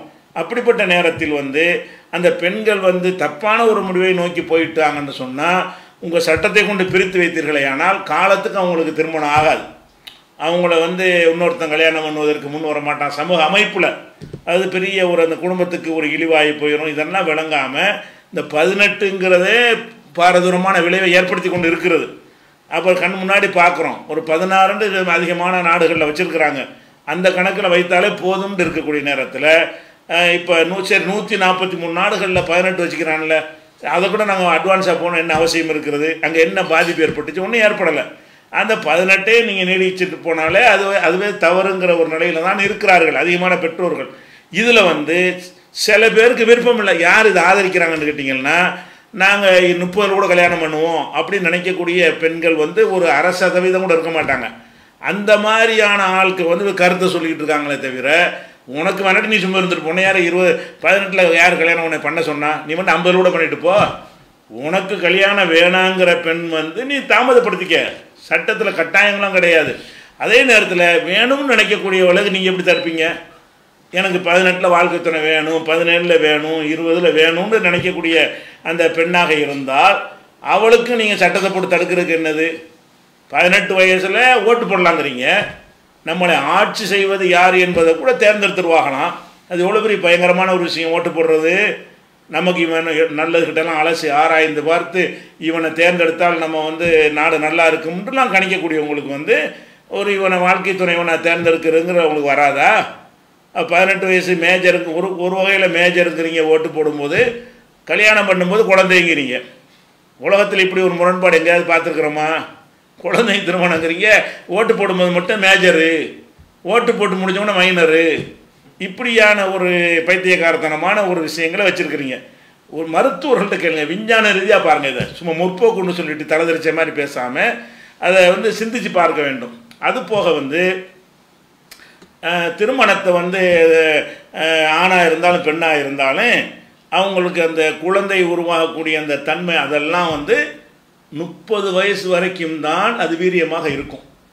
30 வயசை கடந்த உடனே அந்த பெண்களுக்கு வந்து குழந்தை இப்போ உருவாவதற்குரிய அந்த சினை முட்டை அந்த வேகம் எல்லாமே குறைஞ்சி விடும், ஆண்களுக்கு தான் குறைஞ்சிரும். அப்போ அது மாதிரி நீங்கள் 22 வயசில் தான் கல்யாணம் பண்ணணும்னு முடிவெடுப்பீங்க. அப்போ 22க்கு பிறகு மாப்பிள்ளையை தேட ஆரம்பிப்பாங்க. அது தேட ஆரம்பித்து அது 3-4 வருஷம் ஆகி போயிடும். அப்புறம் கல்யாணம் பண்ண பிறகு அவளுக்கு குழந்தை பிறக்கிற வாய்ப்பு இருக்குமான்னா இருக்காது. நீங்கள் அந்த வயசு அதிகரித்த பிறகு தான் என்ன செய்கிறாங்க, எல்லோரும் கருத்தரிப்பு மையங்களில் போய் க்யூவில் நிற்கிறாங்க. அந்த காலத்தில் 15 வயசில் கல்யாணம் பண்ண காலத்துலாம் நிற்கவே இல்லை, எல்லாம் டஜன் கணக்கில் புள்ள பெற்றுக்கிட்டு இருந்தாங்க. இப்போ என்னென்னு கேட்டால் புள்ள இல்லை, ஏன்னா லேட் ஆக்கிட்டீங்க, திருமணத்தை லேட் ஆக்கிட்டு 30 வயசில் கல்யாணம் பண்ணிவிட்டு எனக்கு புள்ள இல்லைன்னா அதுக்குரிய அந்த சக்தி குறைஞ்சி போயிருமே, அந்த சினை முட்டை உருவாகக்கூடியது குறைஞ்சிரும், ஆண்களுடைய அந்த விந்தில் உள்ள வீரியம் குறைஞ்சிரும்.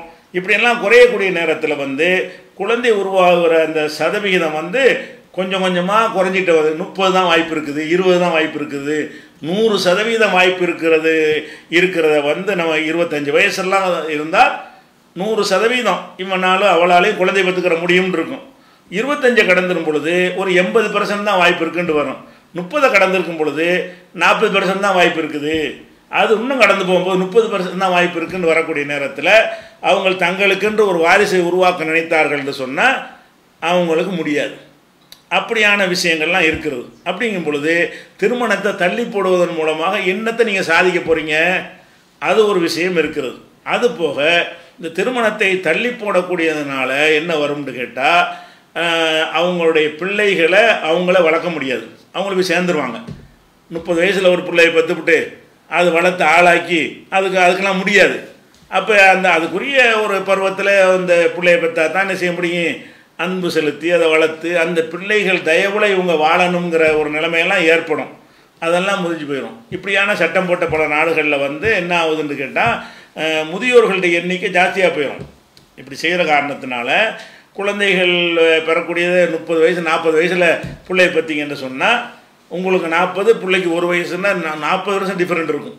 அப்போ முதியோர்கள் ஒரு நாட்டில் அதிகமானாங்கன்னு சொன்னால் அது நாட்டினுடைய பின்னடைவுக்கு அது முக்கியமான ஒரு காரணமாக இருக்கும். அப்போ இதையெல்லாம் கருத்தில் கொண்டு நம்ம என்ன செய்யணும்னு கேட்டால் நம்ம இது இந்த குழந்தை இப்போ திருமண வயசை தள்ளி போடுறது ஒரு அறிவீனமான ஒரு செயல், அதை நம்ம செய்யக்கூடாது, அது நல்ல காரியம் கிடையாது என்பதை என்ன செய்யணும் நம்ம விளங்கி கொள்ளணும். இதை ஒரு பதிவாக சொல்லிக் கொடுக்கணும். சரி, இப்போ மார்க்க கேள்விக்கு போவோம். மார்க்க கேள்வி என்னென்னு கேட்டால் முதலாவது கேள்வி, இந்த பெருநாள் வருதுல்ல, பெருநாட்களில் 2 மாதங்களும் சேர்ந்தாற் போல குறையாது என்ற ஒரு ஹதீஸ் இருப்பதாக பரப்பிக்க. எப்படின்னு கேட்டால் இப்போ பெருநாளுடைய என்ன, நோன்பு பெருநாள், ஹஜ்ஜி பெருநாள். இப்போ நோன்பு பெருநாள் மாதம் 29 வந்தால் ஹஜ்ஜி பெருநாள் 29 வராது அப்படிங்கிற கருத்துப்பட ஹதீஸ் இருப்பதாக சொல்லி, அப்போ போன நோன்பு பெருநாளில் 29 மாதம் முடிஞ்சிச்சு, இந்த ஹஜ்ஜி பெருநாளில் என்ன செய்யுது 29 முடிஞ்சிருக்கிறது. இது ஹதீஸுக்கு மாற்றோம். ஏன்னா ஹதீஸ் பிரகாரம் 2 பெருநாளும் 29 வராது. ஒரு பெருநாள் 29 வந்தால் மறு பெருநாள் 30 தான் இருக்கும், சேர்ந்தாற்போல் அப்படி வராது என்று ஹதீஸ் இருப்பதாக வைத்துக்கொண்டு பல கேள்விகளை எழுப்பி கொண்டிருக்கிறார்கள். இப்படி ஹதீஸ் இருக்குதா, இருந்தால் அதனுடைய விளக்கம் என்னன்னு சொல்லி முத்துப்பேட்டை ஷேக் தாவூதுங்க என்பவர் கேட்குறார். இன்னும் நிறைய பேர் கேட்டிருக்கிறாங்க. இப்போ ஃபஸ்ட்டு நம்ம விளங்கிக்கிற வேண்டிய என்னென்னு கேட்டால், இப்போ 29 நோன்பு பெருநாள் வந்துச்சுல, 29 நோன்பு பெருநாளை நம்ம கொண்டாடணும். எதன் அடிப்படை நம்ம கொண்டாடணும், மனோ இச்சைப்படி முடிவெடுத்தோமா, பிறையை பார்த்து முடிவெடுத்தோமா? 29 பிறை தெரிஞ்சு போச்சு, தெரிஞ்சால் என்ன செய்வோம், முடிஞ்சு போச்சு கதை, அவ்வளோதான், பெருநாள் வந்துருச்சு, 29 முடிச்சுக்கிறோம். சரி, ஹஜ்ஜி பெருநாள் 29 வந்துச்சா, நம்மளாம் மனமுரண்டு அந்த முடிவு எடுத்தோமா, அந்த பிறையை பார்த்துட்டு முடிவு எடுத்தோமா? பார்த்துட்டு முடிவு எடுத்தோம். அப்போ நோன்பு பெருநாளைக்கும் பிறையை பார்த்து தான் நோன்புன்னு முடிவு எடுத்தோம், ஹஜ்ஜி பெருநாளைக்கும் பிறையை பார்த்து தான் முடிவு எடுத்துருக்குறோம். பிறையை பார்த்து முடிவெடுங்கிற ஹதீஸும் இருக்கிறது. சூமூல் இருவியத்திகி அஃப்திரூல் இருவியத்திகி, பிறையை பார்த்து நோன்பு வைங்க, பிறையை பார்த்து நோன்பு விடுங்கள்ங்கிறாங்க. ஹதீஸ் படி நம்ம செஞ்சு இருக்கிறோம். அது வேற ஒரு ஹதீஸு மாற்றமாக இருக்குன்னு வர்றாங்க. சரி, இந்த ஹதீஸு மாற்றமாக இருக்குங்கிறீங்களா, அப்போ அந்த ஹதீஸ் என்ன செய்கிறது? போன ரமலானில் இந்த இதில் என்ன ஹதீஸ் சொல்லுதுன்ற விளங்குறதுக்கு முன்னாடி அடிப்படையான விஷயத்தை உங்களுக்கு சொல்கிறேன். ரமலான் நோன்பு பெருநாளுக்கு என்ன செய்யுது, பிறையை பார்த்து விட்டோம், 29 ஓகே. ஹஜ்ஜி பெருநாளைக்கு 29 வராதுன்னு நினச்சிக்கிட்டு பிறையை பார்த்தா கூட பார்த்தாலும் பிறை இல்லை 30 ஆக்குவோம் அப்படின்னு ஆக்குறது மார்க்கத்தில் உள்ளதா? பிறையை பார்த்தானே முடிவு பண்ணுறீங்க. நோன்பு பெருநாளைக்கு பிறையை பார்த்தீங்க 29 தெரிஞ்சு போச்சு, அப்போ 29 முடிஞ்சு போச்சுன்னு முடிவு எடுத்துட்டீங்க. ஹஜ்ஜி பெருநாள் மாதம் பிறை பார்க்கக்கூடாதுங்களா? அப்போ பிறையை பார்க்கக்கூடாது. அப்படி பார்த்து உலகமே சாட்சி சொன்னாலும் அது 2 பெருநாள் அப்படி வர முடியாது. அந்த பெருனா 29 இருக்கிறனால இந்த பெருனா 30 தான். இந்த பெறை தெரியுது, தெரிஞ்சாலும் தெரியலை, தெரிகிற பெரிய தெரியலன்னு முடிவு எடுக்கணுமா? பெறை தெரியுது, எல்லோரும் உலகமே பார்க்குறான், பெறை தெரிஞ்சிருச்சு, ஹதீஸ் பிரகாரம் பார்த்துட்டோம். இவங்க இந்த வாதம் வைக்கிற ஆளுகளுடைய கருத்து பிரகாரம் என்ன செய்யுது? நீங்கள் பெறையை பார்த்தாலும் சரி தான், பார்க்கலன்னு வச்சுக்கிறேன்னு உண்மையை மறக்கணுமா? கண்ணு முன்னாடி பெறை தெரியுது, பெறை தெரியுதுன்னு சொல்லி நோன்பு ஹஜ்ஜி பெறை வந்துருச்சு என்று முடிவெடுக்க மாட்டாங்களாம். அது போன நோன்பு பெருநாள் 29 வந்ததுனால ஹஜ்ஜி பெருநாளைக்கு 29 வர முடியாது, நம்ம தப்பாக முடிவு எடுத்துருக்குறோன்னு சொல்லி இந்த 2 பெருநாள்லையும் தப்பாக முடிவு எடுத்துட்டோமா? அது தப்பான முடிவு எடுத்துக்கிட்டாங்க, ரெண்டுமே 29 வந்திருக்குது அப்படிங்கிற ஒரு கருத்துப்பட ஒரு கேள்வி கேட்குறாங்க. ஆனால் இவங்க சொல்கிற மாதிரி ஹதீஸ் இருக்குதா? புகாரில் இந்த ஹதீஸ் இருப்பதாக தமிழாக்கத்தில் எல்லாம் போட்டிருக்கிறாங்க. அது என்ன போட்டிருக்காங்கன்னா, இறை தூதர் கூறினார்கள், துல்ஹஜ்ஜி ரமலான் ஆகிய பெருநாள்களுக்குரிய 2 மாதங்கள் சேர்ந்தாற்போல் குறையாது. அபூபக்கர் அறிவித்தார். புகாரி 1912. இது புகாரியுடைய தமிழாக்கமாக வெளியிட்டிருக்கிறாங்கல்ல, அந்த வெளியிட்ட தமிழாக்கத்தின் பிரகாரம் இந்த வாசகத்தை போட்டு இந்த ஹதீஸ் என்ன சொல்கிறது தெரியுமா? துல்ஹஜ்ஜி ரமலான் இந்த 2 பெருநாளுக்குரிய மாதங்கள் சேர்ந்தாற்போல் குறையாது. அதாவது அது குறைஞ்சா இது நிறைவாக இருக்கும், இது குறைஞ்சா அது நிறைவாக இருக்கும். ஹஜ்ஜி பெருநாள் 29 முடிஞ்சின்னு சொன்னால் அடுத்து வரக்கூடிய நோம்பு பெருநாளுக்குள்ள 10 மாதம் கழிச்சு அது கண்டிப்பாக 29 வராது. இங்கே 29 வந்துட்டதுனால அது 30 தான். அது 30 வந்துருச்சுன்னு சொன்னால் இது 29 தான். ரெண்டுமே சேர்ந்தாப்புல என்ன செய்யாது, குறையாது அப்படின்னு சொல்லி இந்த ஹதீஸை போட்டு கேள்வியெல்லாம் கேட்குறாங்க. இவங்க சொல்கிற மாதிரி ஹதீஸில் இருக்குதா? தமிழாக்கத்தில் தான் அப்படி இருக்குது, அரபியில் அப்படி இல்லை. தமிழாக்கம் எப்படி பண்ணியிருக்கிறாங்க? துல்ஹஜ்ஜி ரமலான் ஆகிய 2 பெருநாள்களுக்கு உரிய 2 மாதங்கள் சேர்ந்தாற்போல் குறையாது. சேர்ந்தாற்போல்ங்கிற வாசகமே ஹதீஸில் இல்லை. இதில் இல்லை, மூலத்தில் இல்லை. அரபு மூலத்தில் சேர்ந்தாற்போல்னு இல்லை. எப்படி இருக்கிறது? ஷஹ்ரானி 2 மாதங்கள், லா யன்குசானி குறையவே செய்யாது. 30 தான், 2 மாதம் 30 தான் இருக்கும். அந்த 2 மாதம் எது? ஷஹ்ரா ஈதின் பெருநாளுடைய 2 மாதங்கள். அது எது? ரமலான் துல்ஹிஜ்ஜா. ரமலான் துல்ஹிஜ்ஜாவும். அப்போ ரமலான் துல்ஹிஜ்ஜா ரெண்டுமே எப்போது 30 வரும் தான் ஹதீஸ் இருக்குது. இது சேர்ந்தார் பொருள்லாம் கிடையாது.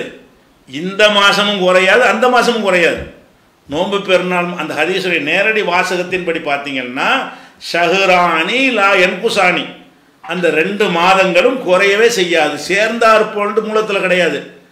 சேர்த்துக்கிட்டு அர்த்தத்தை மாற்றுறாங்க.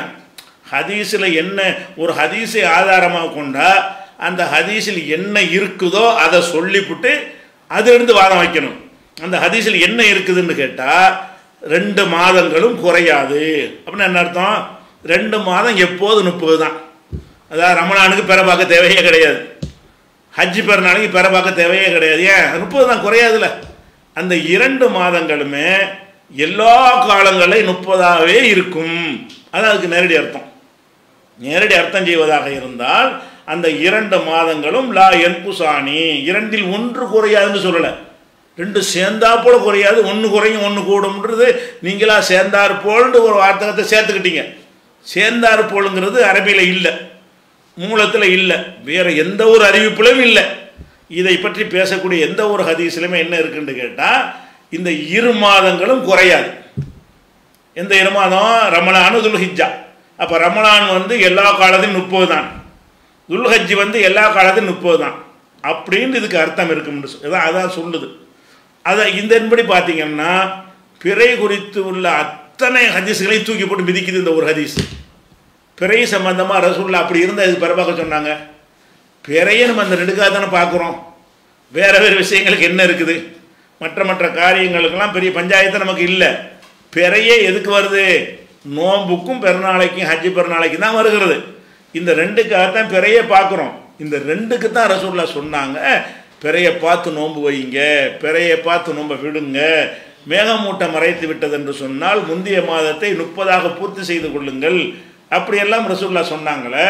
அப்போ பிறை பார்க்க சொன்னதே அர்த்தமற்று போயிடுத. இந்த கருத்து எதுக்கு போட்டு பிறை பார்க்கணும்? ரமலான்டா 30 தானே, எண்ணி விட வேண்டிய நாளை என்ன வேண்டியது தானே. 30ஆகத்தான் இருக்கும் என்று முடிவெடுத்து விட்டால் பேசாமல் விரலை விட்டு எண்ணிட்டு போகணுமே தவிர வானத்தில் போய் பிறையை பார்க்க வேண்டிய என்ன அவசியம் இருக்கிறது? அப்போ துல்ஹஜ்ஜி மாதத்துக்கு 30 நாள் தான், ரமலான் மாதத்துக்கு 30 நாள் தான், மீதி 10 மாதத்துக்கு தான் பிறை பார்க்கணும். 10 மாதம் நம்ம ஏன் போய் பார்க்க போகிறோம்? 10 மாதத்தில் என்ன பஞ்சாயத்து இருக்குது? மக்களும் பார்க்கறது கிடையாது. பார்க்குறதே இது இந்த 2 மாதத்துக்கு தான் பார்ப்பாங்க. அந்த 2 மாதத்துக்கு நீங்கள் பார்க்க வேணாங்கிறீங்க இந்த ஹதீஸ் பிரகாரம். அப்போ இப்படி ஒரு ஹதீஸ் இருக்குது, நீங்கள் சொல்கிற அர்த்தத்தில் இல்லை. எந்த அர்த்தத்தில் இல்லை? 2 மாதமும் சேர்ந்தால் போல குறையாது. இது குறைஞ்சா அது நிறைவாக இருக்கும், அது குறைஞ்சா நிறைவாக இருக்கும்னு அர்த்தம் கொடுக்குறீங்க. நீங்களா கொடுத்துக்கிட்ட இட்டு கட்டின அர்த்தம் தானே தவிர அது ஹதீஸில் உள்ள அர்த்தம் கிடையாது. உள்ளது என்ன? 2 மாதமும் குறையாது. இந்த 2 மாதம் எப்போது 30 தான். இது அர்த்தம். இதான் அர்த்தப்பட்டு வைத்தீர்களே. ஆனால் இப்போ நீங்கள் என்ன சிந்திக்கணும்? இது பிறை குறித்து வருகிற அத்தனை ஹதீஸுக்கு மாற்றமாக இருக்கிறதுனால இது ஒரு மீனிங்லெஸ்ஸு. ஒரு ஹதீஸ்ன்னு சொன்னால் முதல்ல மீனிங் இருக்கணும். இது ஒரு மீனிங் இருக்கு. அதாவது இந்த ஹதீஸை ரசூலுல்லாஹ் என்னமோ சொல்ல, இவர் என்னமோ விளங்கிட்டு அறிவிச்சிருப்பார். அது புகாரில் இருக்கட்டும், முஸ்லீமில் இருக்கட்டும், இதுதான் அர்த்தம் என்று நீங்கள் சொன்னீர்களே. ஆனால் அதுக்கு என்ன பதில் சொல்லுவீங்க? எதுக்கு? பிறை பார்த்து நோன்பு வையுங்கள், பிறை பார்த்து நோன்பு விடுங்கள், மேகம் மறைச்சிட்டா 30 ஆக்கிக்கிறீங்கள். மேகம் அப்போ பிறை இருந்து கூட மேகம் மறைத்து விட்டது என்று சொன்னால் 30 ஆக்கிருங்க. இருந்தால் நமக்கு என்ன தெரியல இல்லை என்று சொல்கிறாங்க. அதே மாதிரி லா தசூமு ஹத்தா தரவுல் ஹிலால், பிறையை பார்க்காம நோம்பு வைக்காதீங்கிறாங்க. அப்போ பிறையை பார்த்தல் என்பதை ரசூலுல்லாஹ் வலியுறுத்துவது எதை காட்டுது என்று சொன்னால் 30 வரலாம், 29 வரலாம், விரல விட்டு எண்ணி காட்டுறாங்க. அஷ்ஷஹுர் ஹாக்கதா ஹாக்கதா ஹாக்கதாங்கிறாங்க. அதாவது ரசூல் ஸல்லல்லாஹு அலைஹி வஸல்லம் அவர்கள் மாதத்தை சொல்லும் பொழுது 10 விரல் இருக்குல்ல, 3 தடவை காட்டுறாங்க. இப்படியும் மாதம் இருக்கும். இன்னொரு தடவை என்ன செய்கிறாங்கன்னு கேட்டால் ஒரு விரலை மடக்கிட்டு 2 தடவை முழு விரலை காட்டுறாங்க. 10 10 ஒரு விரலை மடக்கிட்டாங்க. இதுங்கிறாங்க 29ங்கிறாங்க. அப்போ மாதம் என்பது 30 இருக்கும், 29 இருக்குன்னு எண்ணி சொல்கிறாங்க. விரலை விட்டு எண்ணி, விரல் விட்டு எண்ணி சொல்லும் பொழுது 30 தான் இருக்கும் 2 மாதம் விதிவிலக்கு என்று சொல்லவே இல்லை. எல்லா மாதங்களுமே 30 இருக்கலாம், 29 இருக்கலாம், ரெண்டுமே மார்க்கத்தில் உள்ளதுன்னு சொல்லிவிட்டாங்க. அப்போ பிறை குறித்து வருகிற அம்புட்டு ஹதீஸுக்கும் மாற்றமாக இந்த ஹதீஸ் இருக்குது. அதுக்கு தான் விளக்கம் இடையில சேர்ந்தார் பொண்ணு சொருவுறது. அது பிராக்கெட் போட்டு கூட சொருவலை, சும்மா சொருவி விட்டுருக்காங்க. மொழிபெயர்த்த ஆளுக்கு என்ன செய்கிறாங்க? ஹதீஸில் இல்லாத ஒன்றை அவங்களா சொருவி விட்டுட்டு இந்த அர்த்தம் கொடுத்துக்குறோம், சேர்ந்தா போல குறையாதுன்னு தான் ரசூலுல்லாஹ் சொல்லியிருப்பாங்க அப்படின்னு சொல்லி வியாக்கியானம் கொடுக்குறாங்க. முதல்ல அந்த ஹதீஸில் என்ன இருக்குது அதுக்கு அர்த்தம் செய்யுங்க. என்ன இருக்குது? 2 மாதம் குறையாது, மற்ற 10 மாதங்களுக்கு தான் பிறை பார்க்கிற பஞ்சாயத்து வருமே தவிர இந்த 2 மாதத்தில் எப்போவுமே 30 தான் அப்படிங்கிற மாதிரி கருத்துப்படத்தான் இந்த ஹதீஸ் இருக்கிறது. அப்போ ஒரு பெருநாள் 29 வந்தால் அடுத்த பெருநாள் 30 வருங்கிற கருத்துப்பட இந்த ஹதீஸ் இல்லை. இந்த ஹதீஸ் என்ன இருக்குது? எப்போதுமே இது 2 மாதம் குறையாது அப்படின்னு இருக்குது. அப்போ இதில் அறிவிப்பாளர் அபூபக்கர் வழியாக அறிவிக்கப்பட்டாலும் அவரோ அதுக்கு பிந்தி வந்த யாரோ ஒருத்தரோ ஒன்று கிடக்க ஒன்றை புரிஞ்சுக்கிட்டு என்ன செஞ்சுருக்கலாம், இதை சொல்லியிருக்கலாம்னு சொல்லி ஒன்று அமுல்படுத்தினா அதுக்கு பதில் சொல்லிட்டு அமுல்படுத்துங்க. எதுக்கு பதில் சொல்லணும்? பிற பார்த்து நோன்பு வைக்கிறதுப்பா. அந்த ஹதீஸ் என்ன பண்ணுறதுப்பா? இந்த 10 மாதத்துக்கு உள்ள சட்டமாவது பிறை பார்த்து நோன்பு வைங்கள், பிறை பார்த்து நோன்பு விடுங்கள் என்பது 10 மாதத்துக்கு உள்ளது தான். இந்த 2 மாதத்துக்கு அந்த சட்டம் இல்லைன்னு அப்படி டிக்ளேர் பண்ணிட்டு பேசுங்க. ஒத்தனை பண்ண முடியாது, யாரும் பண்ணலையே. அப்போ யாராலும் இந்த கருத்தை ஏற்றுக்கொள்ளவே இல்லை. 72 கூட்டத்தில் எந்த ஒரு குரூப்பும் இந்த 2 மாதத்துக்கு 30 நாள் தான் என்று சொல்லவே இல்லை. ஆனால் ஹதீஸ் அப்படி தான் சொல்லுது. அப்போ இந்த ஹதீஸ் என்பது ஒரு மனிதர் அறிவிக்கிறது. அல்லாஹ்வுடைய ரசூல் ஒன்று சொல்லியிருப்பாங்க, புரிந்து கொள்வதற்கு ஏற்றவாறு அவர் உன்னோட கொண்டு விளங்கிட்டு என்ன செய்யலாம் சொல்லி இருக்கலாம். அது போக இதில் இந்த ஹதீஸுடைய ஒரு வாசகமே என்ன செய்யுதுன்னு கேட்டால் அதை மறுக்குது. எப்படி மறுக்குதுன்னு கேட்டால், ஈதுடைய 2 மாதங்கள், அதில் என்ன வருது, ஷஹ்ரா ஈதின், ஈதுனா பெருநாள், பெருநாளுடைய 2 மாதங்கள் வந்து ரமலான் துல்ஹிஜ்ஜான்னு வருது. ரமலான் பெருநாள் மாதமா? ரமலானை யாராவது பெருநாள் மாதம்னு சொல்லுவாங்களா? செவ்வால் பெருநாள் மாதமா? ரமலான் என்பது நோம்பு மாதம். நம்ம பெருநாள் எந்த மாதத்தில் வரும்? ரமலான் முடிஞ்ச பிறகு செவ்வால் மாதத்தில் தான் வரும். அப்போ ரசூல் ஸல்லல்லாஹு அலைஹி வஸல்லம் அவர்கள் ரமலான் மாதத்து போய் பெருநாள் மாதம் சொல்லுவாங்களா? ரமலானில் பெருநாளே இல்லையே. ரமலானில் பெருநாள் ஹராமில், ரமலானில் நோம்புல கடமை. ரமலான் மாதமாக இருந்தால் அதில் பெருநாள் வராது. ரமலான் முடிஞ்சிட்டா தான் பெருநாளே வரும். அப்போ ரசூல் ஸல்லல்லாஹு அலைஹி வஸல்லம் சொல்லியிருப்பாங்களாங்கிற சந்தேகத்தை இந்த வாசகமும் நம்ம நிலைநாட்டுகிறது. எப்படி காட்டுது? பெருநாளின் 2 மாதங்கள், அதான் ரமலானு துல்ஹிஜ், செவ்வால் துல்ஹிஜ்ஜான்னு சொன்னாலாச்சு ஒரு அர்த்தம் எடுத்துக்கலாம். செவ்வால் வந்து பெருநாளுடைய மாதம் அப்படின்னு எடுத்துக்கொள்ளலாம். அப்போ ரமலான் மாதம் வந்து பெருநாள் மாதம் கிடையாது, பெருநாள் கொண்டாடக்கூடாத ஒரு மாதம். எனக்குதான் பெருநாள் அன்றைக்கி வந்து நோன்பாக இருக்க வேண்டிய ஒரு மாதம். அதை ஏன் பெருநாள் மாதம் ரசூல்லா சொல்கிறாங்க? அப்போ ரசூல்லா இதை சொல்லியிருக்க மாட்டாங்க. அந்த பயன்படுத்தின வாசகத்தை வச்சு பார்த்தாலும் இது ஏதோ ஒரு அறகுறையாக ஒரு குழப்பம் இருக்கிறது, யாரோ என்னத்தையும் குழப்பிட்டாங்க. இப்படி வந்தால் ஹதீஸுடைய ரூல் என்னன்னு கேட்டால், இதுக்கு மீனிங்கை கொடுத்து அமுல்படுத்துறதா இருந்தால் ஆன்சர் பண்ணுங்க. இது மீனிங்லெஸ்ஸாக இருக்குது, இது அர்த்தமே இல்லை. இப்படி ஒரு இது வந்து யாரும் உலகத்தில் யாரும் ஏற்றுக்கொள்ளாத ஒரு விஷயத்தை ஹதீஸ்ன்னு சொல்வார்களே, ஆனால் அப்போ தூக்கி ஓரம் கட்டிட்டு ஆதாரப்பூர்வமான ஹதீஸை அமல்படுத்திட்டு போக வேண்டியதானே. இந்த ஹதீஸு ஓரங்கற்ற ஒரு ஹதீஸ், அவ்வளவுதான். என்ன சொல்லுதுங்கிறத என்ன செய்யலை, தெளிவாக இல்லை. தெளிவாக இல்லை மட்டும் இல்லாமல் ரசூல் ஸல்லல்லாஹு அலைஹி வஸல்லம் பிறை சம்பந்தமாக போதித்த அத்தனை விஷயங்களையும் தூக்கி மிதிக்குது. பிறை சம்பந்தமாக உள்ள புக்கில் அவ்வளோ ஹதீஸ் போட்டிருக்கோம்ல, எல்லாத்தையும் எடுத்து பாருங்கள். ஒவ்வொரு ஹதீஸும் இதுக்கு மாற்றமாக இருக்கும். அதில் வர்ற ஒவ்வொரு ஹதீஸும் இது மறுக்கக்கூடிய விதத்தில் இருக்கிறது. அப்படிங்கும்போது இது பிறை சம்பந்தமாக தப்பானது, நீங்கள் சொல்லக்கூடிய சேர்ந்தாற்போல் வராதுன்ற ஹதீஸில் இல்லை. அது சேர்ந்தாற்போல் இதுக்கு ஆக்கினாங்க தெரியுமா? இப்படி சொன்னால் நம்ம அர்த்தம் இல்லாமல் போகுமேங்கிறதுக்காக சொருவுனது. நீங்களாக சொருவிக்கிட்டு விளக்கம் சொல்லக்கூடாது. நீங்கள் சொருவுன விஷயத்துக்கு தான் மாற்றமாக வருதுன்னு சொல்கிறீங்களே தவிர ஹதீஸுக்கு மாற்றம்னு வருதுன்னு சொன்னால் அப்போ என்ன அர்த்தம்? 2 மாதமும் 30 தான் வரும். அல்ல டிக்ளேர் பண்ணுங்க. அதை இந்த ஹதீஸை வைத்து யாராவது வாதம் பண்ணீர்களே ஆனால், நோன்பு பெருநாளைக்கு பிறையை பார்க்காதீர்கள், 30 தான் அது. ஹஜ்ஜி பெருநாளைக்கு நீங்கள் பிறையை பார்க்காதீங்க, அது 30 தான். மற்ற 10 மாதத்துக்கு பிறையை பார்த்துக்கிறங்க. இந்த 2 மாதத்துக்கு 30ன்னு கன்ஃபார்ம் ஆகிடும் பொழுது எனக்கு பிறையை பார்க்கணும், நாளை எண்ணி விட்டு போயிட வேண்டியதானே அப்படின்னு நீங்கள் சொன்னீர்களாக இருந்தால்தான் இதை வாதமாக வைக்க முடியும். அப்படி யாருமே சொல்லலை. 72 கூட்டத்தில் யாரும் சொல்ல கிடையாது. அப்போ இது இந்த மாதிரி உள்ளது சாத்தியமே இல்லை அப்படிங்கிறது எந்த அளவுக்கு சொல்கிறாருன்னா, அதாவது இந்த ஹதீஸின் நேரடி கருத்து இருக்குல்ல, ஹாதா கவுலுன் மர்தூதுன், இது ரத்து செய்யப்படுற நிராகரிக்கிற ஒரு சொல்லு.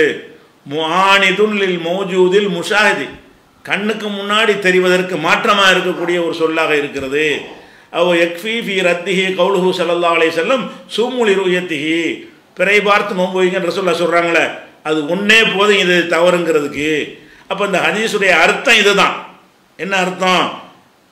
இந்த 2 மாதமும் குறையாது, சேர்ந்தாற்போல் கிடையாது, தனித்தனியாகவும் குறையாது. இந்த 2 மாதம் எப்போதுமே குறையாது என்று தான் ஹதீஸ் சொல்லுகிறது. அதனால் இது நபி சொன்னது இல்லை.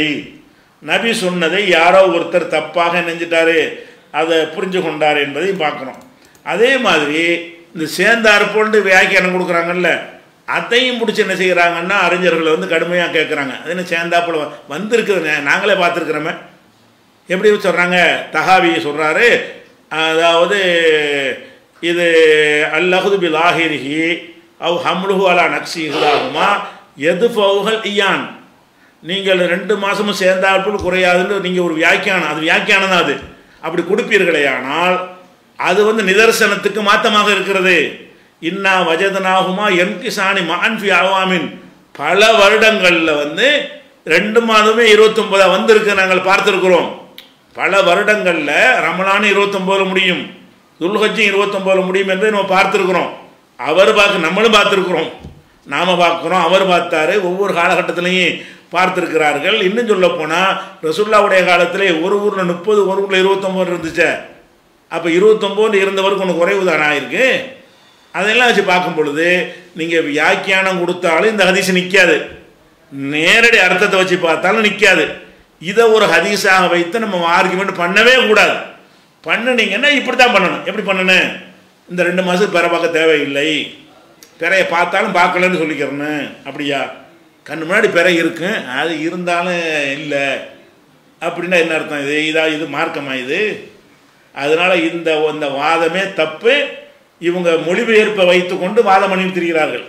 தப்பான மொழிபெயர்ப்பு புகாரியில் இருக்குன்னு சொல்லி மொழிபெயர்த்தவர்கள் தப்பாக போட்ட சேந்தார் போல்னு போட்டிருக்காங்கல்ல, அந்த சேந்தார் போன்ற அந்த இட்டு கட்டின செய்தியை வைத்து கொண்டு தான் வாதம் பண்ணுறாங்களே தவிர இது ஒரு டாப்பிக்கே கிடையாது. எல்லா 2 மாதம் 29 வரலாம், 2 மாதம் 30 வரலாம். பிற பார்க்குறது தான் கணக்கு. பார்த்தா 29 வரும், பார்க்காட்டி 30 வரும், அவ்வளோதான் கணக்கு. இது விளைக்கணும். அடுத்ததாக யாசீன், தாஹா, தாசீன் ஆகியவை நபிகள் நாயகத்தின் பெயர்களா? அப்படி பெயர் வைக்கலாமா கேட்குறாங்க. இப்போ நம்ம சமுதாயத்தில் என்ன செய்கிறாங்கன்னா, நிறைய பேர் யாசின்னு பேர் வச்சுருக்கிறாங்க, தாகான்னு பேர் வச்சுருக்கிறாங்க, தாசின்னு பேர் வச்சுருக்கிறாங்க. இவங்க பேர் வச்சதெல்லாம் எதன் அடிப்படையில் வைத்தார்கள்னு கேட்டால், இந்த யாசின் என்றது ரசூலுல்லாவுடைய பேர், தாகா என்பது ரசூலுல்லாவுடைய ஒரு பேர், தாசீன் என்பது ரசூலுல்லாவுடைய பேர் என்று நினைத்து கொண்டு வைத்திருக்கிறார்கள். சூறாவை வச்சுக்கிட்டு வைக்கல, யாசின் சூறா இருக்குன்னு சொல்லி நினைத்து வைக்கவில்லை. அப்போ யாசின் என்பது என்னது? ரசூலுல்லாவுடைய பேருன்னு நினைத்திருக்கிறார்கள். நாவரடி கூட அது மாதிரி பாட்டெலாம் படிப்பார். என்ன செய்வார்? தாஹா ரசூலே அமைதி மேவு மதீனான்னு ஒரு பாட்டை என்ன செய்வார்?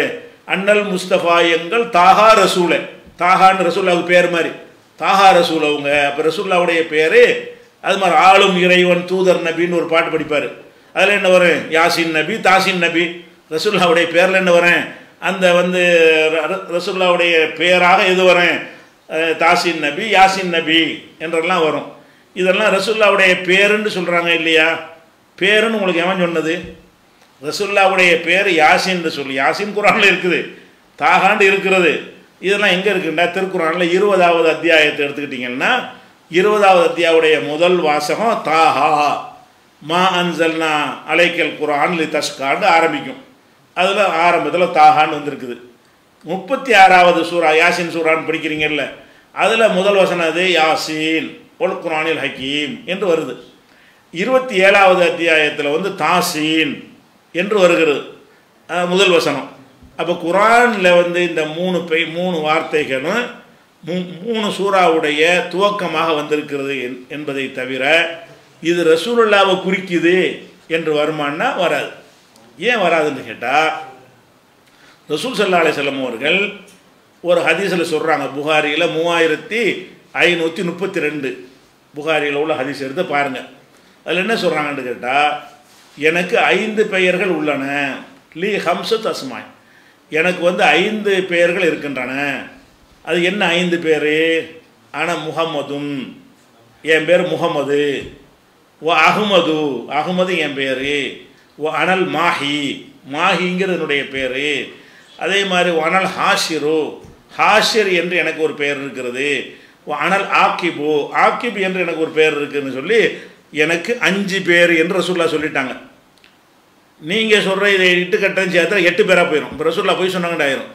ரசூலுல்லாஹ் என்ன சொல்லிட்டாங்க? எனக்கு பேர் 5 தான், 5 பேர். என்னை முகமதுன்னு சொல்லிக்கிறங்க, அகமதுன்னு சொல்லிக்கிறங்க, ஹாஷிர் என்று சொல்லிக்கிறங்க, ஆக்கிப்னு சொல்லிக்கிறங்க, மாஹின்னு சொல்லிக்கிறங்க. மாஹின்னா தீமைகளை அழித்தவர்னு அர்த்தம், ஹாஷிர்னா மக்களை எல்லாம் ஒன்று திரட்டுன்னு அர்த்தம், ஆக்கிப்னா இறுதியான நபின்னு அர்த்தம். இந்த மாதிரியான அர்த்தம் உள்ள 5 பேர்கள் எனக்கு உண்டு என்று ரசூலுல்லாஹ் சொல்கிறாங்க. அப்போ எனக்கு 5 பேர் என்று ரசூலுல்லாஹ் சொல்லியிருக்கும் பொழுது 6வது ஒன்று இருக்குன்னு நீங்கள் சொன்னீர்களே ஆனால் இதை பொய்யாக்குறீங்கன்னு அர்த்தம். 7வது ஒரு பேரை நீங்கள் சொன்னீர்களே ஆனால் நபி போய் சொல்லிட்டாங்க, அவங்களுக்கு 7 பேர் இருந்துச்சு, 8 பேர் இருந்துச்சு, 3 விட்டுட்டாங்க, மறந்துட்டாங்க அப்படின்னு சொல்ல போகிறீங்களா? அப்போ இந்த 5 ரசூலுல்லாவுடைய பேருன்னு சொன்னால் இந்த 5 தான். இது போக அந்த செல்ல பெயராக கூப்பிடுவாங்கல்ல, அந்த மாதிரி சொன்னால் அபுல் காசிம்னு அவங்களுக்கு ஒரு பேர் உண்டு. காசிம்னு அவங்களுக்கு ஒரு பிள்ளை இருந்துச்சு, அந்த பிள்ளை இருந்ததுனால காசிமுடைய தகப்பனார் அபுல் காசிம், காசிமின் தகப்பனார் என்றும் ரசூல் ஸல்லல்லாஹு அலைஹி வஸல்லம் அன்றைக்கி அதை ஹதிஜா நாயகி அப்படி கூப்பிடுவாங்க. அப்படியே பழைய ஹதிஜா நாயகி வந்து ரசூலுல்லாவை கூப்பிட்டா அபுல் காசிம்னா கூப்பிடுவாங்க. இது பரவி போய் மக்கள் மத்தியிலலாம் என்ன மாதிரி போச்சுன்னா அபுல் காசிம்னா ரசூலுல்லாவுடைய ஒரு இன்னொரு பேர், அது செல்ல பேர். அபுல் காசிம்னா காசிமின் தந்தை. ரசூலுல்லாட்ட ஒரு சிறுவர் வேலை செஞ்சிருப்பார், யூத சிறுவர். அவர் நோய்வாய்ப்பட்டவுடனே ரசூலுல்லாஹ் போய் என்ன செய்வாங்க, அவரை வந்து இஸ்லாத்தை ஏற்றுக்கிறதுக்கு போய் சொல்லுவாங்க. அப்போ என்ன செய்வார், அந்த பையன் வந்து தகப்பனாரை பார்ப்பார். அப்போ அந்த தகப்பனார் என்ன சொல்லுவார், அத்தி அபுல் காசிம், அபுல் காசிம் சொல்ல கேளு. யூதர் வரைக்கும் வணங்கி வச்சுருந்தாங்க. ரசூலுல்லாவுக்கு அபுல் காசிம் என்கிற அந்த செல்ல பெயர் இருந்ததை யூதர்களும் விளங்கி வைத்திருந்தார்கள்ங்கிற காரணத்தினால முகமது சொல்ல கேளுன்னு சொல்ல மாட்டார், அபுல் காசிம் சொல்கிறத கேளு. அப்போ ரசூலுல்லாவுக்கு பேர் அபுல் காசிம் என்று செல்லமாக இந்த அபுல் காசிம் என்று எல்லாரும் கூப்பிடக்கூடிய பேராக இருந்தது. அதனால தான் என் பேர் நீ அபுல் காசிம்னு பேர் வைக்காதீங்க யாருன்னு சொல்லி தடுக்கவும் செஞ்சாங்க ரசூல் ஸல்லல்லாஹு அலைஹி வஸல்லம். என் பேரை முகமதுன்னு கூட வச்சுக்கிறோங்க, அபுல் காசிம் வைக்காதீங்க, ஏன்னா அது எனக்கே உள்ள சிறப்பு பெயராக மக்கள் மத்தியில் இருக்குதுன்னு சொல்லி எல்லாம் தடுத்துருக்குறாங்க. அப்போ பேர் ஒரு 5, செல்ல பெயராக ஒரு 1, ஆக மொத்தம் 6 தான் இருக்கிறது. யாசின்கிற ரசூலுல்லாஹ் பேர்னு உங்களுக்கு யார் சொன்னா? குர்ஆனில் இந்த யாசின் இல்லாமல் பல சூறாக்களுடைய ஆரம்பத்தில் வந்து இந்த அலிஃப் லாம் மீம் அப்படின்னு இருக்கும். அலிஃப் லாம் மீம்னா என்னது? அலிஃப்னா அலிஃபுங்கிற எழுத்து தான், லாமுன்னா லாமுங்கிற எழுத்து தான், மீமுன்னா மீமுங்கிற எழுத்து தான். அது ஒரு வார்த்தையாக ஆக்கப்படவே இல்லை. அலிஃப் லாம் மீம். சானா மூணா காணாண்டா என்ன அர்த்தம்? சானாண்டா சானா தான், மூணாண்டா மூணா தான், காணாண்டா அதுக்கு மீனிங் வருமா? மீனிங் வராது. மீனிங் எப்போ வரும்? 3 எழுத்தையும் சேர்த்து ஒரு வார்த்தையை ஆக்குனா மீனிங் வரும். அலிஃப் லாம் மீம் என்பது அலமன்னு படித்தா அர்த்தம் வந்துடும். அப்படி படிக்காமல் அலிஃப் லாம் மீம் அது அர்த்தம் இல்லை. அது மாதிரி யாசின்டான்னு அர்த்தம், யாண்டா ஏ இருக்கு எழுத்து இருக்குல்ல, அந்த ஏயை வந்து யாண்டு தான் சொல்லணும், அந்த எழுத்துக்கு பேர். சீன்கிற ஒரு எழுத்து, யான்னா யாங்கிற எழுத்து, சீன்னா சீனுங்கிற எழுத்து. இந்த 2 எழுத்து தான் அதில் வந்திருக்கே தவிர யாசின்கிறது கோர்த்து ஒரு வார்த்தையாக ஆக்கப்படவே இல்லை. தாகான என்ன அர்த்தம்? தாங்கிறது ஒரு எழுத்து, ஹாங்கிறது ஒரு எழுத்து, 2மே எழுத்துக்கு பெயர் தான். அப்போ குர்ஆனில் வந்து அல்லாஹ் என்ன செய்கிறான்னு கேட்டால் அலிஃப் லாம் மீம், ஹாமீம், ஹாமீம் ஐன் சீன் காஃபு, தாசீம், தாசிம் மீம், இப்படி பல சொற்களை கொண்டு அல்லாஹ் சாது காஃபு ஒத்த எழுத்து கூட இருக்கும். காஃப்னு ஒரு சூறா ஆரம்பிக்கும், காஃபுக்கு என்ன அர்த்தம்? காஃபுனா காஃபு எழுத்து தான். சாதுன்னு ஒரு சூறா ஆரம்பிக்கும், அதுக்கு என்ன அர்த்தம்? சாது தான்.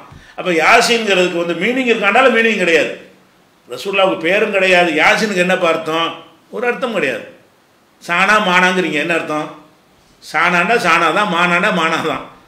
அது வேறு அது 2ஐயும் சேர்த்து நீங்கள் வார்த்தையை ஆக்கலைன்னா அதுக்கு அர்த்தம் இல்லை.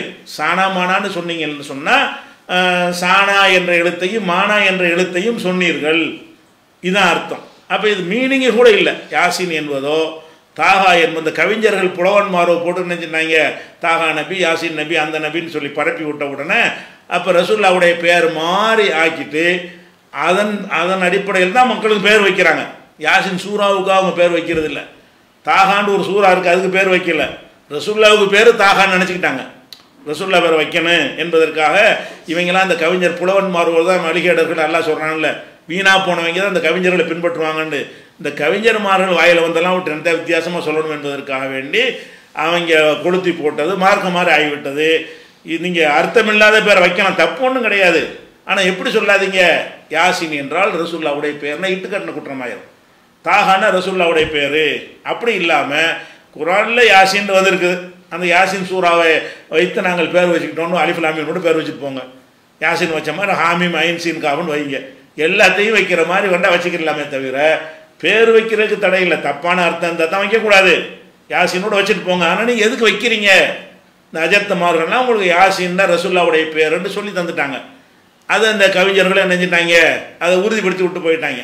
அதனால வைக்கிறீங்களே தவிர இது ஒரு ரசூலுல்லாவுடைய பேர் கிடையாது, இந்த பேருக்கு அர்த்தமும் கிடையாது. குர்ஆன் சூறாவுடைய ஆரம்பத்தில் இப்படி வந்திருக்குது, அவ்வளவுதான். இது ஏன் அப்படி வந்துச்சு என்று அறிவதாக இருந்தால் நீங்கள் நம்ம தமிழாக்கம், குர்ஆன் தமிழாக்கம் இருக்குல்ல, அதில் வந்து பொருள் செய்ய முடியாத எழுத்துக்கள் அப்படின்னு ஒரு ஆர்டிக்கல் போட்டிருக்கிறோம். இந்த அலிஃப் லாம் மீம், தாகா, யாசின் இதெல்லாம் வார்த்தையாக ஆக்காமல் தனித்தனி எழுத்தாக ஏன் இருக்கிறது? கதவுன்னு சொன்னால் அர்த்தம் வந்துடுது, காணா தானா ஊனான்னா அர்த்தம் வராது. கதவுன்னு சேர்த்து ஒரு வார்த்தையை ஆக்கிவிட்டால் கதவை சொல்கிறோன்னு அர்த்தமாயிரும். அப்படி ஒருத்தன் செய்யாமல் காணா தானா ஊனாங்கிறான், 3 எழுத்து அவ்வளோதான், இதுக்கு மீனிங் இல்லை. இந்த மாதிரி எதுக்கு குரானில் வந்திருக்குது என்று உங்களுக்கு அறிந்து கொள்ள விரும்பினால், பொருள் செய்ய முடியாத எழுத்து கண்ட ஆர்டிக்கல் இருக்கிறது. அதை நீங்கள் குரான் தமிழாக்கத்திலேயும் பார்த்துக்கலாம், புஸ்தகம் இருந்தால் ஆன்லைன் பேஜ்லேயும் பார்த்துக்கலாம். வேணா அந்த ஃபேஸ்புக்கில் இந்த ஆர்டிக்கல் எடுத்து என்ன செய்கிறோம் போட்டு விட்றோம், பார்த்துக்கிறங்க. அடுத்த கேள்வி, என்னுடைய அக்கா கடந்த 3 மாதங்களுக்கு முன்பு இறந்து விட்டார்கள். அவர் இறந்த பின்பு எங்கள் அக்கா அணிந்திருந்த நகைகளை இதுவரை பிரிக்கவில்லை. எங்கள் அக்காவிடம் எந்த ஒப்பந்தமும் போடாமல் எங்கள் மச்சான் மனம் வந்து கொடுத்த நகைகள். எங்கள் ஊரில் உள்ள பெரும்பான்மையான மக்கள் உங்கள் அக்காவுக்கு உங்கள் மச்சான் கொடுத்த நகைகள் உங்கள் மச்சானுக்கு தானே சொந்தம் என்று சொல்லுகிறார்கள். எங்கள் அக்காவுக்கு எங்கள் மச்சான் கொடுத்த நகைகள் எங்கள் அக்காவுக்கு சொந்தம் என்றால் எங்கள் அக்கா இறந்தவுடன் உரியவர்கள் பிரித்து கொள்வதானே சரி. எங்கள் மச்சான் எனது காலத்துக்கு பிறகுதான் பிள்ளைகளுக்கு கொடுப்பேன் என்று சொல்கிறார். அதை எப்போ பிரிக்க வேண்டும் என்று மார்க்க தீர்ப்பு கேறவும். எங்கள் மச்சான் மறு திருமணம் செய்து அதுபோல் எங்கள் அக்கா பிள்ளைகள் அனைவருக்கு திருமணமாகி அவரவர் பிள்ளைகளோடு தனித்தனியாக வாழ்கிறார்கள் அப்படின்னு சொல்லி ரியாதில் இருந்து அப்துல் கஃபூர் என்பவர் கேட்டிருக்கிறார். அதாவது ஒரு கணவன் வந்து மனைவிக்கு அன்பளிப்பாக கொடுக்குறான்னு வைங்க, கொடுத்தால் கணவன் மனைவியை விட்டுருங்க, யாருக்கோ கொடுக்குறான், நான் வந்து யாரோ தெருவில் போகிறவளுக்கு கூட கொடுக்குறேன், இப்படி நம்ம கொடுத்து விட்டோம் என்று சொன்னால் அதுக்கு மார்க்கத்தில் உள்ள நிலை என்ன? நான் தானே கொடுத்தேன் அப்படின்னு சொல்லலாமா, அல்லது கொடுத்தா முடிஞ்சு போச்சா என்று பார்த்தால் நபிகள் நாயகம் ஸல்லல்லாஹு அலைஹி வஸல்லம் சொல்கிறாங்க, அல் ஆயுது ஃபில் ஹிபத்தி, கொடுத்த அன்பளிப்பை திருப்பி கேட்குறவன் வந்து ஒரு நாயை போன்றவன். வாந்தி எடுத்து விட்டு அது அதுவே சாப்பிடும். நாய் என்ன செய்யும்னு கேட்டால் வாந்தி எடுக்கும். வாந்தி எடுத்துட்டு அந்த வாந்தி எடுத்தது அது சாப்பிடும். அது எப்படி ஒரு கெட்ட ஒரு செயலாக இருக்குது. எவ்வளோ அசிங்கமான உதாரணத்தை ரசூலுல்லாஹ் சொல்கிறாங்க. நம்ம ஒருத்தன் வந்து மனைவிக்குன்னு கொடுத்துட்டான், கொடுத்த பிறகு மனைவி இறந்து போச்சு. இறந்து போயிட்டால் நான் தான் கொடுத்தேன்ட்டு எப்படி ரிட்டர்ன் ஆக்குறது? அது மனைவிக்கு நீங்கள் கொடுத்துட்டீங்கன்னு சொன்னால் அது மனைவியுடையது தான். அப்போ மனைவியின் சொத்தை எப்படி பிரிக்கிறதுக்கு மார்க்கத்தில் சட்டம் இருக்கிறதோ அப்படி பிரிக்கணுமே தவிர, நான் தான் என் மனைவிக்கு செய்து போட்டேன், அவள் இறந்து விட்டால் அது எனக்கு தான் சொந்தம் அப்படின்னு சொல்கிறீர்களே, ஆனால் கொடுத்ததை திருப்பி வாங்குறன்னு அர்த்தமாகுது. கண்டிஷன் போட்டு கொடுத்ததா பரவாயில்லை, கண்டிஷன் போடலன்னு இந்த கேள்வியில் வருது. என்ன கண்டிஷன்? நான் ஏதோ சொத்தாக வச்சுக்கிறதுக்கு பதிலாக நகையை போடுறேன், இது எனக்கு உள்ளது தான், நீ வேண்டாம் அணிஞ்சிக்க அப்படின்னு சொல்லி கொடுத்துருந்தார்களே, ஆனால் அப்போ என்னவாயிரும்னு கேட்டால் இவருடைய பொருள், இவருடைய நகையை அவங்க அணிந்து கொண்டார்கள் அர்த்தம். அப்படி ஏதாவது ஒரு அக்ரிமெண்ட் போடப்பட்டு அப்படி தான் சொன்னார்கள் என்பதற்கு சாட்சிகள் மூலமாக இருந்தால் தான் அது அப்படி பேச முடியும். அப்படி இல்லைன்னு சொன்னால், எப்போ நீ மனைவிக்குன்னு கொடுத்துட்டியோ அப்போ முடிஞ்சு போச்சு. சரி, நகையை பொறுத்தவரைக்கும் இப்படி இருக்குது. ஒரு இடமா இருக்குன்னு என்ன செஞ்சுருப்பீங்க, ஒரு இடத்த வாங்கி மனைவி பேரில் பதிவு பண்ணிட்டீங்க. இப்போ யாருக்கு சொந்தம்? அவ்வளோ தானே சொந்தம். நகைங்கிற மெட்டீரியலாக இருக்கவே இப்படி பேசுகிறீங்க. மனைவிக்கு ஒரு வீட்டை வாங்கி கொடுத்துட்டு அது என் தேவைக்கு தான் நான் வாங்கி கொடுத்தேன்னு சொல்ல முடியுமா? எழுதிட்டு அவளுக்குள்ளது தான். அப்போ சொத்துக்களை, அசையா சொத்துக்களுக்கு எழுதிடுவோம், அசையும் சொத்துக்களை எழுதவளா மாட்டோம், கொடுப்போம். அசைகிற சொத்தாக இருந்தால் இதை வச்சுக்கிறங்கன்னா அவங்களுக்கு கொடுத்தாச்சுன்னு அர்த்தம். எனக்கு வளையல் வாங்கித்தாங்க, அது வாங்கித்தாங்கன்னு ஒரு மனைவி கணவன்கிட்ட கேட்பான். கணவன் வாங்கி கொடுக்குறான். எப்படி வாங்கி கொடுக்குறான்? திருப்பி வாங்கிக்கிற வேண்டாம், வாங்கி கொடுப்பான். நம்ம மனைவி ஆசைப்பட்டு கேட்குறான், நம்ம வாங்கி கொடுப்போம் அப்படின்னு வாங்கி கொடுத்து விட்டால் அந்த சொத்து வந்து யாருக்கு உரியது தான்? அது அந்த மனைவிக்கு உரியது தான். புகாரியில் ஒரு ஹதீஸ் இருக்குது, 1490வது ஹதீஸ். அது என்ன செய்கிறாங்கன்னா, உமர் ரலியல்லாஹு அன்ஹு அவர்கள் வந்து அல்லாஹ்வுடைய பாதையில் செயல்படுவதற்குன்னு ஒரு குதிரையை வாங்கி, அல்லாஹ்வுக்காக போர் செய்கிறதுக்கு போவாங்கள்ல, அப்படி ஒரு ஆளை செலக்ட் பண்ணி இந்த குதிரையை நீ வச்சிக்க. எதுக்கு வச்சிக்க? இஸ்லாத்துக்கு எதிரான ஒரு படை திரட்டி யாராக வந்தார்கள்னு சொன்னால் ரசூலுல்லா படைக்கு கூப்பிடுவாங்கள்ல, அதுக்கு நீ பயன்படுத்திக்கிறன்னு, போருக்கு செல்லணும், அந்த ஒரு கண்டிஷனோடு இந்த குதிரையை வச்சிக்கேன்னு சொல்லி அதை நல்லபடியாக வளர்த்துக்கப்பா. நான் எதுக்கு இந்த குதிரையை உனக்கு தர்றேன்? அல்லாஹ்வுடைய பாதையில் போக வேண்டிய தேவை வந்தாலும் இந்த குதிரை நீ பயன்படுத்திக்கிறன்னு சொல்லி கொடுத்துருக்கான்னு கொடுத்துட்றார். இந்த ஆள் என்ன செய்கிறார்? குதிரையை வாங்கினவர் அதை ஒழுங்காக பராமரிக்காமல், போருக்கு போகிற குதிரைன்னு அதுக்கு தகுந்த மாதிரி ஒரு திடகாத்திரமாக வைக்கணும்ல, அதுக்கு ஒழுங்காக உணவு கொடுக்காம அது எலும்பும் தோலுமாக இருக்கிறவங்க விட்டுவிட்டார். அப்போ பார்க்குறாரு உமர், என்னடா இந்த மாதிரி நம்ம எதுக்கு இந்த குதிரையை கொடுத்தோம், போருக்கு கூப்பிட்டால் ஓடணும்னு சொன்னால் அதுக்கு தகுந்த மாதிரி அந்த குதிரையை வளர்க்க வேண்டாமா, பராமரிக்க வேண்டாமா, அதை பட்னி போட்டு ஒழுங்காக சாப்பாடு கொடுக்காம இந்த மாதிரி ஆக்கி வச்சுருக்காருன்ற உடனே அப்போ என்ன செய்கிறாங்கன்னா ரசூலுல்லாஹ்ட்ட என்ன செய்கிறாருன்னா, நான் அது விலைக்கு வாங்கிடலான்னு பார்க்குறேன், கொடுத்த மீனாக்கி விட்டான், அதனால் அவன்கிட்ட விலை பேசி நான் விலைக்கு வாங்கிக்கிறலான்னு பார்க்குறேன், நான் கேட்டேன்னா கம்மியான விலைக்கு கொடுத்துருவான் அப்படின்னு ரசூலுல்லாஹ்ட்ட கேட்குறாரு. அப்போ ரசூலுல்லாஹ் என்ன செஞ்சாங்கன்னு கேட்டால், வாங்காத, அன்பளிப்பாக கொடுத்ததை காசு கொடுத்து கூட வாங்காத, நீ அன்பளிப்பு கொடுத்ததை நீ காசு கொடுத்து வாங்கினால் வேற ஆள்கிட்ட விற்றா நல்ல விலைக்கு விற்பான், நீ போய் கேட்டேன்னு சொன்னால் இவர் தான் நமக்கு தந்தார், இவற்றை எப்படி வைக்கிறதுன்னு 1000 ரூபா ஜாமான் 500 ரூபாய்க்கு தந்துடுவான். நம்ம வேற ஒரு ஆள்கிட்ட விற்றா அது 1000 ரூபாய்க்கு விற்றுருக்கலாம், அன்பளிப்பு கொடுத்தவர் என்ன செய்கிறாரு, இந்தாப்பா நீ எனக்கே தந்துரு அப்படின்னு கேட்டால், தந்தது இந்த ஆள் தானே, அவருடைய குதிரை தானே அப்படின்னு சொல்லிட்டு குறைஞ்ச விலைக்கு தருவான். அப்படிங்கிற ரசூலுல்லாஹ் என்ன செய்கிறாங்கன்னா, லா தஷ்தரி, எப்போ நீ அன்பளிப்புன்னு கொடுத்துட்டியோ அதை விலைக்கு வாங்காத, ஒலா தவுது பி சதக்கத்திக்க, சதக்காவை திருப்பி கேட்காத, ஒயின் ஆத்தாகவும் திருகமின், ஒரு திருகத்துக்கு தந்தால் கூட அது வாங்காத. ஏன்னு கேட்டால், ஃபைனல் ஆயுத பி சதக்கத்திகி, கொடுத்த சதக்காவை திருப்பி கேட்குறவன் கல் ஆயுது ஃபி கைஹி, தன்னுடைய வாந்தியை தானே சாப்பிடுவனை போல என்று ரசூல் ஸல்லல்லாஹு அலைஹி வஸல்லம் அவர்கள் அதை ஒரு அருவருக்கத்தக்க ஒரு செயலாக சொல்லுகிறார்கள். அதனால எப்போ நம்ம மனைவிக்குன்னு ஒருத்தன் கொடுத்து, இது தௌஹீது ஜமாத் மட்டும் உள்ள ஒரு கருத்து கிடையாது, எல்லாருடைய கருத்து இது. அன்பளிப்புடைய சட்டமே என்னது, எல்லா மதுஹப் எல்லாத்துலேயும் சட்டம் என்னன்னு கேட்டால், ஒருவன் ஒருவருக்கு அன்பளிப்பாக கொடுத்து விட்டால் அதை அவங்களுக்கு உரியது தான், அன்பளிப்பாக கொடுத்துட்டு என்ன செய்ய முடியாது, திருப்பி கேட்க முடியாது என்று இருக்கிறது. அதே மாதிரி அல்லாஹ் என்ன செய்கிறான், குர்ஆனில் சொல்லி காட்டுறான், 4வது சூறாவில் அத்தியாயத்தில் 21வது வசனம். அதில் அல்லாஹ் என்ன செய்கிறான்னு கேட்டால், நீங்கள் ஒரு மனைவியோடு வாழ்ந்து கொண்டிருக்கிறீர்கள், மனைவிக்கு உங்களுக்கும் பிடிக்கலன்ற உடனே, பிடிக்காட்டி விவாகரத்து பண்ணலாம்ல, மனைவியும் கணவனை விவாகரத்து பண்ணலாம், கணவனும் மனைவியை விவாகரத்து பண்ணிக்கலாம். அப்படி விவாகரத்து பண்ண நினச்சிட்டு வேறு மனைவியை கல்யாணம்னு நினச்சிங்கன்னு சொன்னால், அப்போ என்ன செய்யுங்கன்னா, அந்த பெண்ணுக்கு எவ்வளோ விஷயங்களை கொடுத்துருப்பீங்க, கொடுத்ததை திருப்பி கேட்காதீங்க.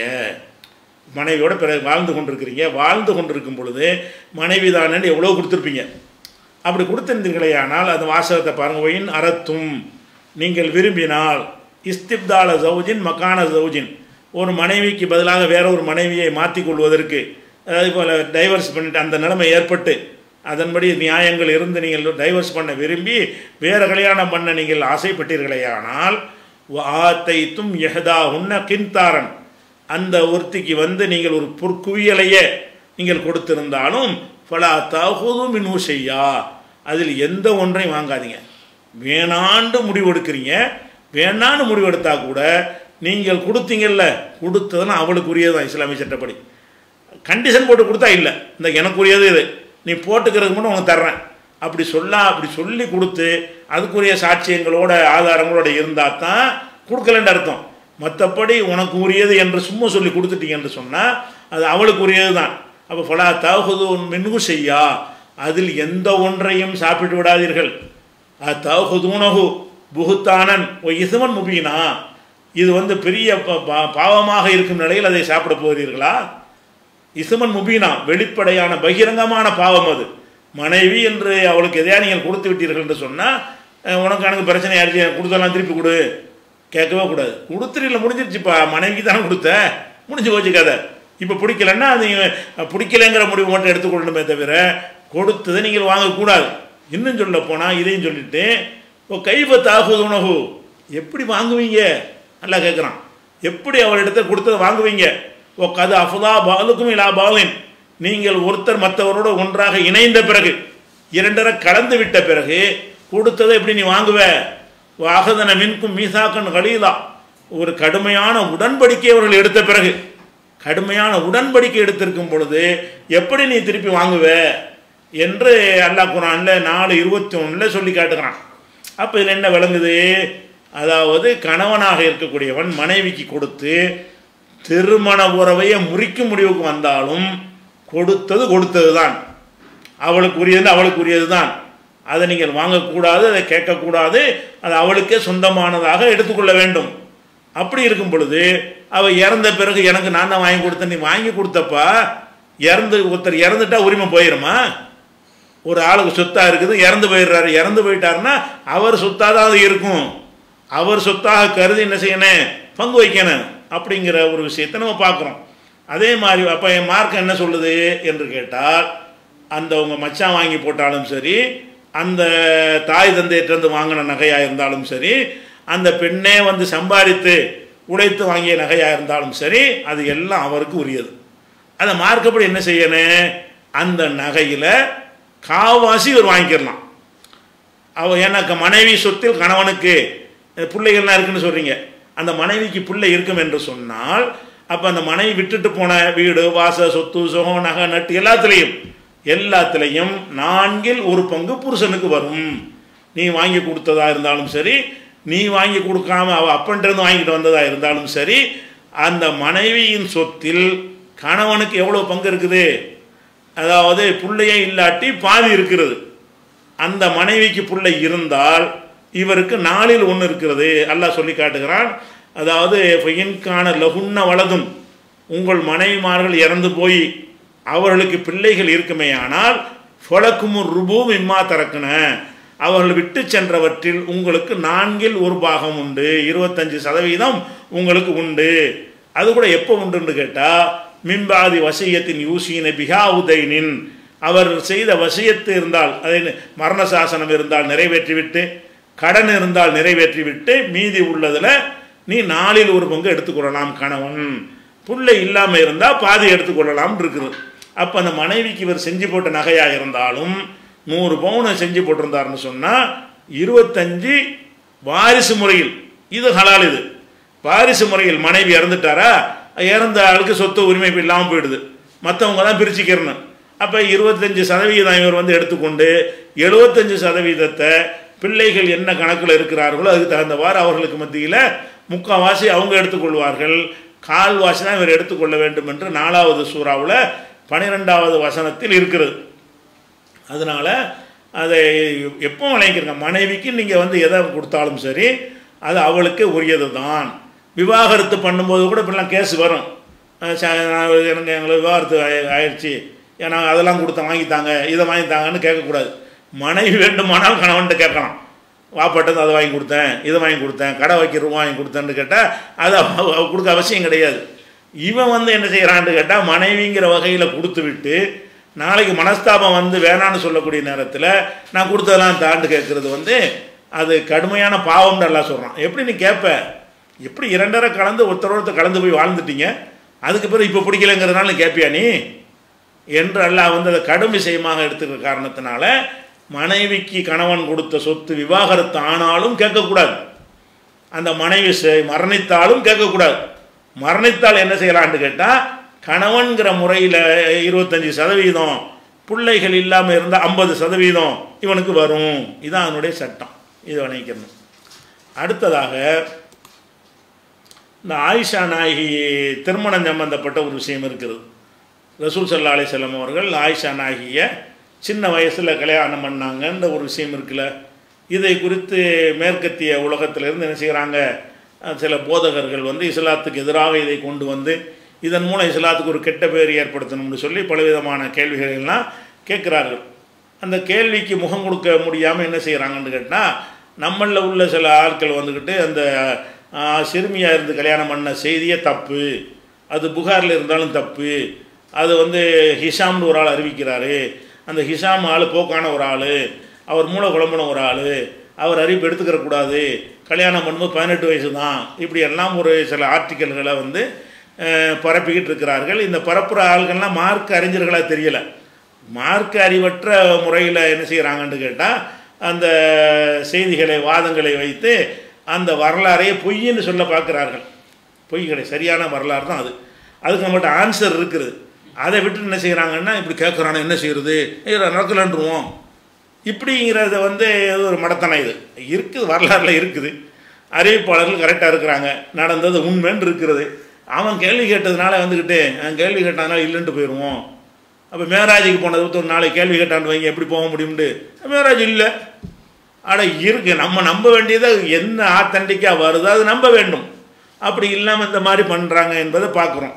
அப்போ இதுக்கு ஒரு சரியான ஒரு பதிலை சொல்லும் பொழுது, அந்த காலத்தில் இந்த நடைமுறை இருந்துச்சுன்னு சொன்னால் அதில் சில பேர் பூந்துக்கிட்டு என்ன செய்கிறாங்க, குறுக்கு ஸ்டால் ஓட்டுற முன்னாள் முஸ்லீம்னு சொல்லி. முன்னாள் முஸ்லீம்லாம் கிடையாது, இது கள்ள கிறிஸ்துவ கூட்டம். நமக்கு தெரியும் இந்த கூட்டம் முன்னாள் முஸ்லீம்ங்கிற பேரை போட்டுக்கிட்டு ஒரு சம்பவத்தை காட்ட முடியுமா?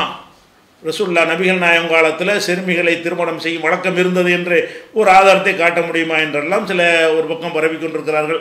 இன்னொரு பக்கம் இந்த மாதிரி ஹிஷாம பொய், அந்த சம்பவமும் பொய், அதான் அதுக்குரிய பதில் என்று நினைக்கிறார்கள். ஆனால் அது அந்த சரியான பதில் கிடையாது. இதை ரொம்ப விரிவாக விளக்க வேண்டிய ஒரு விஷயமா இருக்கிறதுனால இதை ஒரு தனி பதிவாக ரெக்கார்ட் பண்ணி அது ஒரு 70 நிமிஷத்துக்கிட்ட வருது. இதில் போய் சேர்த்தோம்னா நிறைய கேள்வி அடிபட்டு போயிடும். அதனால் ரெக்கார்டு பண்ணியிருக்கிறோம். இந்த நிகழ்ச்சி முடிஞ்ச உடனே என்ன செய்வாங்க, அதை உங்களுக்கு போட்டு விட்ருவாங்க. 1 மணி நேரம் 10 நிமிஷத்துக்கு இந்த ஆயிஷா நாயகி திருமணம் சம்பந்தமாக உள்ளது, இந்த ஹிஷாம்ங்கிற ஆள் பொய்யான ஒரு ஆளா, அந்த அறிவிப்பு ஏற்கத்தக்க அறிவிப்பு இல்லையா என்ற கேள்வியெல்லாம் வரும் என்று சொன்னால் அதையெல்லாம் விளக்கி ஆதாரத்தோடு நினைஞ்சிருக்கிறோம். அதுக்கு தனி பதிலாக போட்டிருக்கிறோம். இது லைவ் முடிஞ்ச உடனே அந்த இது உங்களுக்கு என்ன செய்யும், 10 மணிக்கு இன்ஷா அல்லாஹ் அந்த வீடியோவில் பார்த்துக்கிறங்க. இதில் கேள்விக்கு இடைஞ்சல் வரக்கூடாதுங்கிறதுக்காக வேண்டி அதை தனிப்பதிவாக போட்டிருக்கிறோம். தனிப்பதிவுன்னா அதை 10 மணிக்கு தான் பார்க்க முடியும். சரி, அடுத்த கேள்வி. எனக்கு வயது 31, ஆனால் எனது தலைமுடி அதிகமாக நரைமுடியாக இருக்கிறது. கருப்பு மை அடிக்கக்கூடாது, வேறு கலர் மை அடிக்கலாம் என்று நீங்கள் கூறி கேட்டிருக்கிறேன். வேறு கலர் மைகள் எனக்கு அழகாக தெரியவில்லை.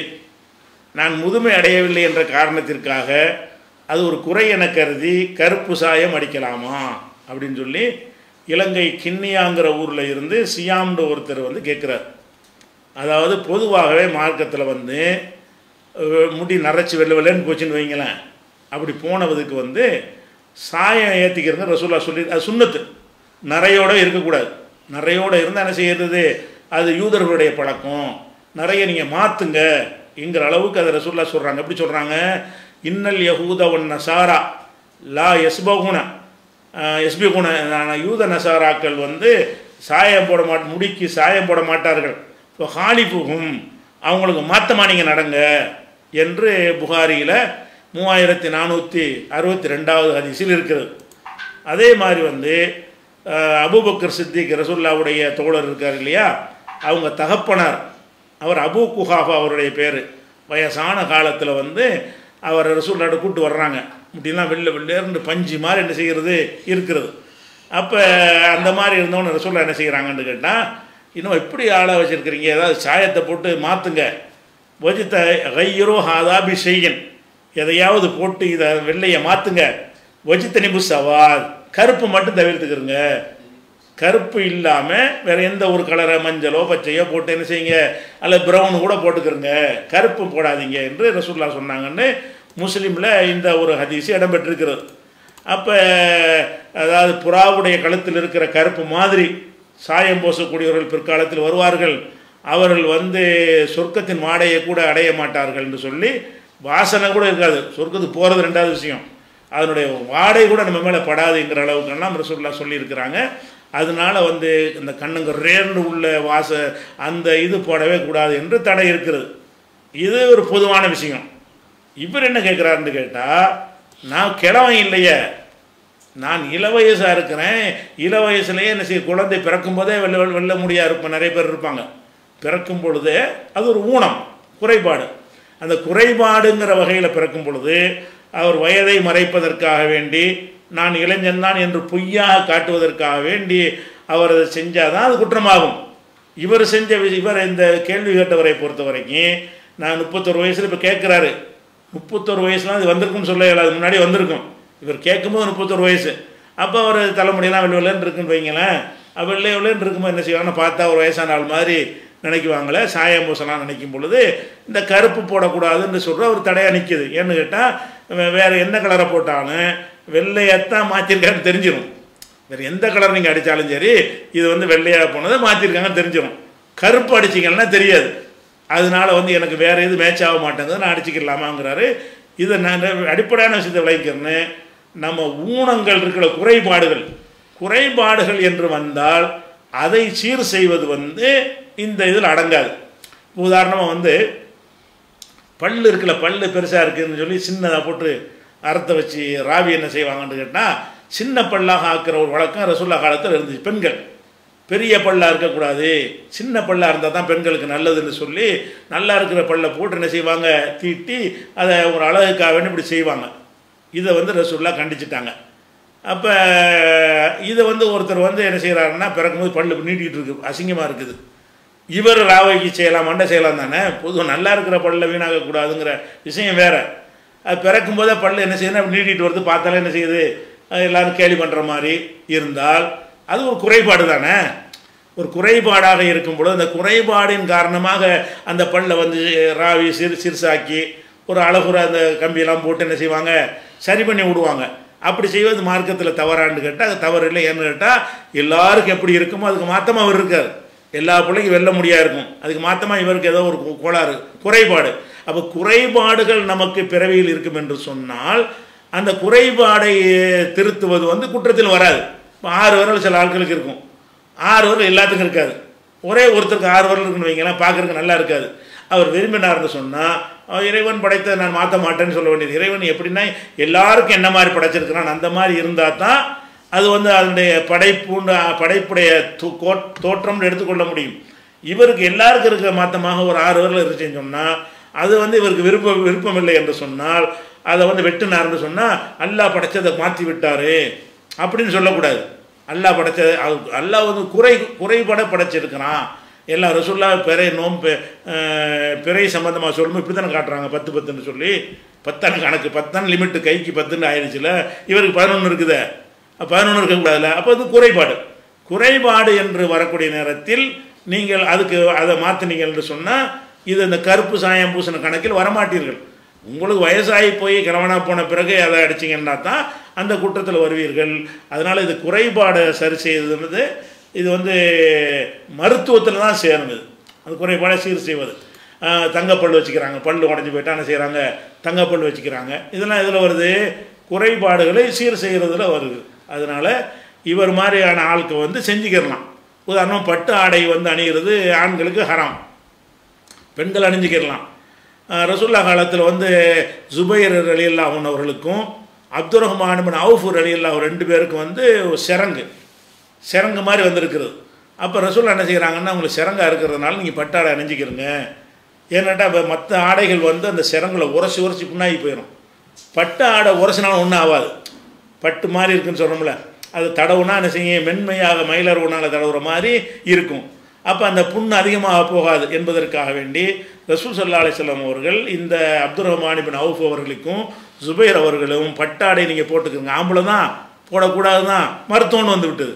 மருத்துவ ரீதியாக அவங்களுக்கு பிரச்சனை வரும் பொழுது தடை செய்யப்பட்ட பட்டாடையை கூட போட்டுக்கிறங்கன்னு சொன்னாங்க. இது புகாரில் 5839 ஹதீஸில் இருக்கிறது.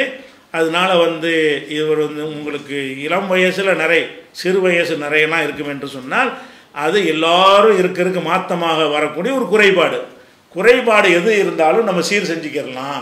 குறைபாடை சீர் செய்வது அல்லாஹ் படைத்த கோலத்தை மாற்றுவது என்பதில் வரவே வராது அப்படிங்கிறத நம்ம விளைவிக்கணும். அடுத்ததாக குழந்தை சவுதியிலிருந்து இப்ராஹிம் கேட்குறாரு. அதாவது குழந்தை பிறந்து 7ஆம் நாள் தலைமுடியை சுத்தம் செய்து அக்கீக்கா கொடுக்க நபி சொல்லி இருக்கிறார்கள். ஆனால் சிலர் சொல்லுகிறார்கள் 7ஆம் நாள் வைக்கும் பெயரைத்தான் அல்லாஹ் ஏற்றுக்கொள்கிறான், எனவே 7ஆம் நாள் கட்டாயம் நிரந்தர பெயர் வைத்துவிட வேண்டும் என்று சொல்கிறார்கள். அப்படி ஏதாவது ஹதீஸ் இருக்குதா என்று கேட்குறார். பேர் வைக்கிறதை பொறுத்த வரைக்கும் ஒரு குழந்தைக்கு என்னைக்கு பேர் வைக்கணும் என்று சொன்னால் ஒரு ஹதீஸ் ஒன்று இருக்குது. இவர் சொல்கிற மாதிரியே ஹாக்கிமில் ஒரு ஹதீஸ் இருக்கிறது, 7ஆம் நாளில் பெயர் வைக்க வேண்டும் என்று ஒரு ஹதீஸ் இருக்கிறது.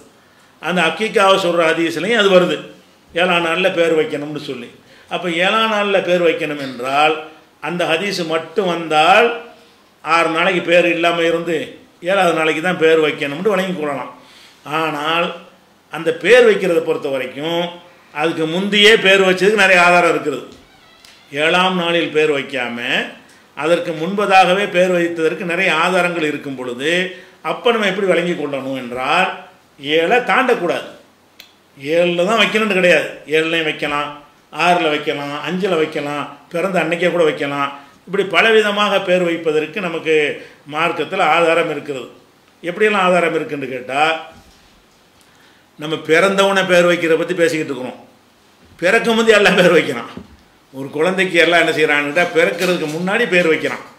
11வது சூறாவில் 71வது வசனத்தில் வந்து இப்ராஹிம் நபிக்கு வந்து அல்லாஹ் வந்து ஒரு குழந்தை பிறக்கக்கூடிய ஒரு நற்செய்தியை சொல்கிறான்.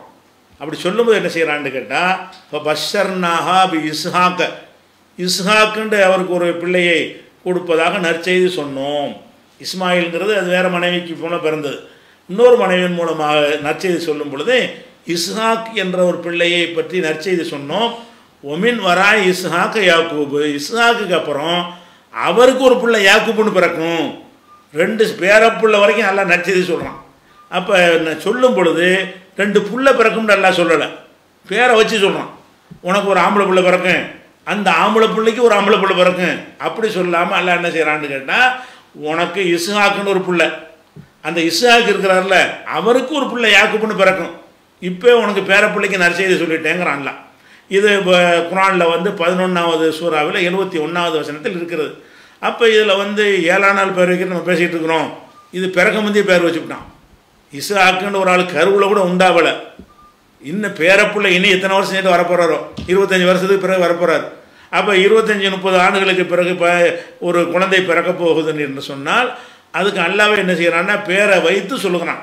அவள் பேர் வைக்கிறதுக்கு வந்து அந்த 7ஆம் நாள் தான் வைக்கணுங்கிறது இல்லைங்கிறதுனால தான் அல்லாஹ் முன்னாடி வச்சுக்கிட்டான். அப்புறம் உங்களுக்கு என்ன பிரச்சனை?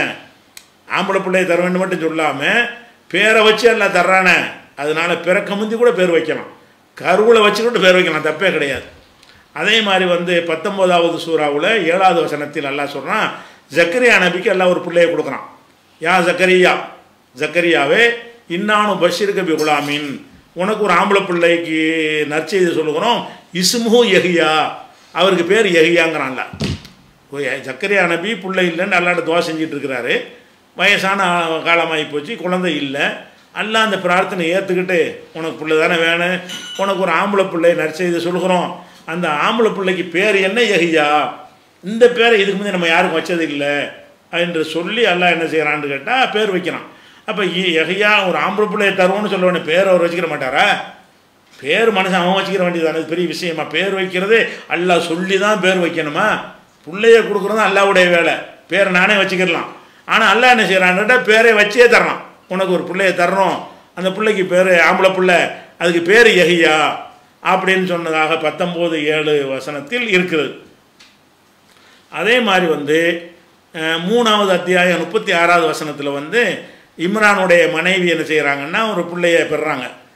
ஆம்பளை பிள்ளை நினச்சிக்கிட்டு இருக்கிறாங்க, அல்லாஹ்வுக்காக அதை நேர்ச்சை பண்ணிடுறாங்க. ஆனால் கடைசியில் பார்த்தா பொம்பளை பிள்ளை பிறக்குது. பிறந்தோன்னு என்ன செய்கிறாங்க, பிறந்த உடனே என்ன செய்கிறாங்கன்னா இன்னி சமைத்தோகா மரியம், யாரெல்லாம் என்னுடைய மகளுக்கு நான் மரியம்னு பேர் வச்சுட்டேங்கிறாங்க. 7ஆம் நாள் வைக்கலை, பிறந்தவுடனே என்ன செய்கிறாங்க, பொம்பளை பிள்ளை பெற்ற உடனே என் மகளுக்கு மரியம்னு பேர் வச்சுட்டேன்.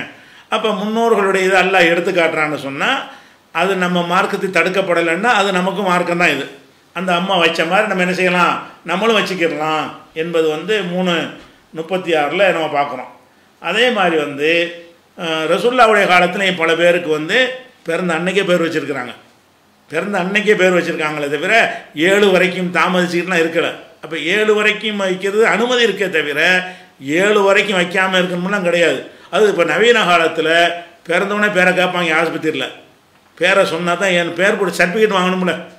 சுகப்பிரசவமாக இருந்தால் 2 நாள் அனுப்பி விட்ருவாங்க. இப்போ சர்டிஃபிகேட் வாங்கிட்டு வரணும்ல, ஆம்பளை பிள்ளை அதுக்கு பேரை சொன்னால் தான் சர்டிஃபிகேட் வாங்க முடியும். அதனால 7 வரைக்கும் நாங்கள் 7ஆம் தேதி தான் பேர் வைப்போம்னு சொல்ல வேண்டிய அவசியம்லாம் கிடையாது, நம்ம உடனே கூட வச்சிடலாம். அதுக்கு என்ன இருக்குன்னு கேட்டால், ரசூல் ஸல்லல்லாஹு அலைஹி வஸல்லம் காலத்தில் வந்து முந்திருந்து ஒரு ஆளை கொண்டு என்ன செய்கிறாங்க, முந்திருந்தா அபு உசைதுன்னு ஒரு ஆள், அவருக்கு ஒரு பிள்ளை பிறக்குது, ஆம்பளை பிள்ளை. ஆம்பளை பிள்ளை தூக்கிட்டு ரசூல்லாட்ட வர்றாரு, பிறந்த உடனே தூக்கிட்டு வர்றாரு. அப்போ ரசூல் ஸல்லல்லாஹு அலைஹி வஸல்லம் சம்மாஹு யௌமைதுன் அல் முன்திர், அன்றைய தினமே முன்திர்னு பேர் வச்சுட்டார்கள். ஒரு ஆளுக்கு அபு உசைதுங்கிற ஒரு ஆளுக்கு ஒரு பிள்ளை பிறக்குது, அந்த பிள்ளையை தூக்கிட்டு ஒடியாடுறாரு. பிள்ளை பிறந்தவுடனே ரசூல் ஸல்லல்லாஹு அலைஹி வஸல்லம் என்ன செய்கிறாங்கன்னு கேட்டால், அன்றைய தினமே முன்திர் என்று பேர் வைத்தார்கள். இது புகாரில் 6191வது ஹதீஸில் இருக்கிறது. அதே மாதிரி ரசூல் ஸல்லல்லாஹு அலைஹி வஸல்லம் அவங்களுக்கு எல்லாம் ஒரு ஆம்பளை பிள்ளையை கொடுத்தான். ஆம்பளை பிள்ளையை கொடுத்ததை பற்றி ரசூலுல்லாஹ் சொல்கிறாங்க. அப்படி சொல்கிறாங்க, உலிதலியல் லைலத்த குலாமுன், இன்று இரவு எனக்கு ஒரு ஆண் குழந்தை பிறந்திருக்கிறது. ஃபசம்மைத்துஹு பிஸ்மி அபி இப்ராஹிம், நான் உடனே என் தந்தை இப்ராஹிம் பேரை வைத்து விட்டேன். ரசூலுல்லாஹ் இப்ராஹிம் ஒரு பிள்ளை இருந்துச்சுல, அந்த பிள்ளை எப்போ பேர் வைக்கிறாங்க? பிறந்த இரவுலையே. அப்போ இன்று இரவு எனக்கு ஒரு ஆம்பளை பிள்ளை கிடைத்திருக்கிறது, அதுக்கு நான் இன்றைக்கே பேர் வச்சுட்டேன், இப்ராஹிம்னு வச்சுட்டேங்கிறாங்க. இது முஸ்லீமில் வரக்கூடிய ஆதாரபூர்வமான ஒரு ஹதீஸ். அப்போ பிறந்த அன்னைக்கே பேர் வச்சுருக்கிறாங்க. அதே மாதிரி வந்து அபூ தல்ஹாவுக்கு ஒரு பிள்ளை பிறக்குது. அபூ தல்ஹான்னா அந்த அனஸுடைய தாயாருடைய கணவர், தாயார் கல்யாணம் பண்ணிக்கிட்டாங்க. அப்போ குழந்தை பிறந்தவுடனே அதை தூக்கிட்டு வர்றாங்க. ரசூல்லாட்ட வந்தவுடனே ரசூல் ஸல்லல்லாஹு என்ன செய்கிறாங்க, பேர் சம்பளத்தெல்லாம் கொடுத்துட்டு அந்த குழந்தைக்கு என்ன செய்கிறாங்க, ரசூல் ஸல்லல்லாஹு அலைஹி வஸல்லம் வந்து அப்துல்லான்னு பேர் வைக்கிறாங்க. இப்போ அன்னைக்கே தான் குழந்தை பிறக்குது, அன்னைக்கே பேர் வச்சுட்டாங்க அப்துல்லான்னு சொல்லி புகாரியில் 5470வது ஹதீஸில் இருக்குது. அதே மாதிரி அஸ்மா, ரசூலுல்லாஹ்வுடைய ஆயிஷா நாயுடைய அக்கா இருக்காங்களா அஸ்மாவுக்கு ஒரு பிள்ளை பிறக்குது. மதீனாவுக்கு வந்த பிறகு அவங்களுக்கு ஒரு மதீனாவுக்கு வந்த பிறகு முதல் பிறந்த குழந்தை அவங்க தான். அப்போ ரசூலுல்லாஹ் என்ன செய்கிறாங்கன்னா, அவருக்கு வந்து ஜுபைருக்கும் அஸ்மாவுக்கும் பிறந்த பிள்ளை. ரசூலுல்லாஹ் என்ன செய்கிறாங்கன்னா, உடனே அந்த குழந்தையை தூக்கிட்டு வர்றாங்க. ரசூல் ஸல்லல்லாஹு அலைஹி வஸல்லம் அதுக்கு வந்து பேரிச்சம்பழத்தை மென்று வாயில் கொடுத்து சம்மாக அப்துல்லான்னு பேர் வச்சாங்க. இது முஸ்லீமில் வரக்கூடிய ஆதாரபூர்வமான ஹதீஸ். அதனால் வந்து பிள்ளைகளுக்கு பேர் வைக்கிறது வந்து அபு மூசா அவர் சொல்கிறாரு, எனக்கு ஒரு குழந்தை பிறந்துச்சு, உடனே ரசூலுல்லாஹ்ட்ட அந்த குழந்தையை தூக்கிட்டு வந்தேன். இப்போ சம்மாக இப்ராஹிம் என் குழந்தைக்கு பேர் வைத்தார்கள்னு அபு மூசா சொல்கிறாரு. இது புகாரியில் 5467வது ஹதீஸில் இருக்குது. அதே மாதிரி ஒரு ஆளுக்கு வந்து காசிம்னு பேர் வச்சுக்கிட்டாங்க, பேச தூக்கிட்டு வர்றாங்க. அப்போ ரசூலுல்லாஹ் என்ன செய்கிறாங்கன்னா, காசிம்னு பேர் வைக்காத, உன் மகனுக்கு அப்துல் ரஹ்மான் பேரை வச்சுக்கேன்னு உடனே மாற்றுறாங்க. இது புகாரில் 6186வது ஹதீஸில் இருக்கிறது. இப்படி நிறைய விஷயங்கள் வந்து பிறந்த அன்னைக்கே பேர் வைத்ததற்கு தான் நிறைய ஆதாரம் கிடைக்கிறது. அப்போ 7ஆம் நாள் பேர் வைக்கணும்னு வருதுன்னு கேட்டால் கடைசி எல்லை அது. 7ஆம் நாளே தாண்டிடாதீங்க. வைக்கிறதா முதல் நாள் வச்சுருங்க, அடுத்த நாள் வைங்க, அல்லது வந்து கடைசி 7ஆவது நாளாக வச்சுருங்க. 7க்கு மேலே தாண்டக்கூடாதுன்னு அர்த்தமே தவிர பிள்ளைக்கு பேர் வைக்கிறது 7 நாள் வரைக்கும் பேர் இல்லாமல் இருந்து 7ஆவது நாள் அன்னைக்கு தான் பேர் வைக்கணும் என்று மார்க்கத்தில் கிடையாது. நினைக்கணும். அடுத்து கேள்வி என்ன இருக்கிறான்னா, என் சகோதரிக்கு சாஜிது என்பவர் வந்து கன்னியாகுமரியிலேருந்து கேட்குறாரு, என் சகோதரிக்கு 2 பிரசவம் வந்து சிசேரியன் மூலம் ஆனது. 3க்கு மேல் சிசேரியன் செய்ய மாட்டோம், நீங்கள் பலவீனமாக உள்ளீர்கள், குடும்ப கட்டுப்பாடு செய்ய வேண்டும் என்று டாக்டர் சொன்னார்கள். இது போன்ற நிலையில் குடும்ப கட்டுப்பாடு செய்யலாமா, மார்க்கத்தின் தீர்வு என்ன அப்படின்னு கேட்குறாங்க. பொதுவாக குழந்தை பெறுற விஷயத்தை பொறுத்த வரைக்கும் இயற்கையாக டெலிவரி ஆச்சுன்னு வைங்களேன், அவங்க எத்தனை குழந்தையும் பெறலாம், அந்த பெண்களை பாதிக்காது. இயற்கையான முறையில் சுகப்பிரசவம்னு சொல்கிறாங்க இல்லையா, அப்படி அந்த குழந்தை பெற்றார்கள் என்று சொன்னால் அவங்க எத்தனை குழந்தை பெற்றாலும் அதுக்கு வந்து லிமிட்லாம் கிடையாது, எந்த ஒரு பாதிப்பும் வராது. இயற்கையாக குழந்தை பெறுறதுக்கு இந்த அவங்களுக்கு உடல் ரீதியாக அது நன்மையை தான் தருமே தவிர கேடு செய்யாது. ஆனால் இப்போ நவீன காலத்தில் என்ன செய்கிறாங்கன்னு கேட்டால், இந்த அதிகமான காசு கிடைக்கிற காரணத்தினால இயற்கை பிரசவத்தை விட சிசேரியன் பண்ணால் நல்லதுங்கிற மாதிரி என்ன செய்கிறாங்க டாக்டர்கள்லாம் பொய்யான தகவல்லாம் சொல்லி இயற்கையாகவே பிரசவம் நடந்துடும். 90% பொய்யா சொல்லி என்ன செய்கிறாங்க, குழந்தை அப்படி கிடக்குது, இப்படி கிடக்குது, மாறி கிடக்குது, இப்படி ஏதாவது சொல்லி ஆப்ரேஷன் தான் பண்ணணும் என்று சொல்லி என்ன செய்கிறாங்க, ஆப்ரேஷன் பண்ணிடுறாங்க. ஆப்ரேஷன் பண்ணக்கூடிய நேரத்தில் சில டாக்டர் என்ன செய்கிறாங்கன்னா 2 தடவை தான் அப்படி ஆப்ரேஷன் பண்ணலாம், 3ஆவது பண்ண இயலாதுங்கிறாங்க. சில டாக்டர் 3 வரைக்கும் பண்ணலாம், அதுக்கு பிறகு பண்ணுற குழந்தை உண்டான வயிறு தெரிச்சு போயிடும்.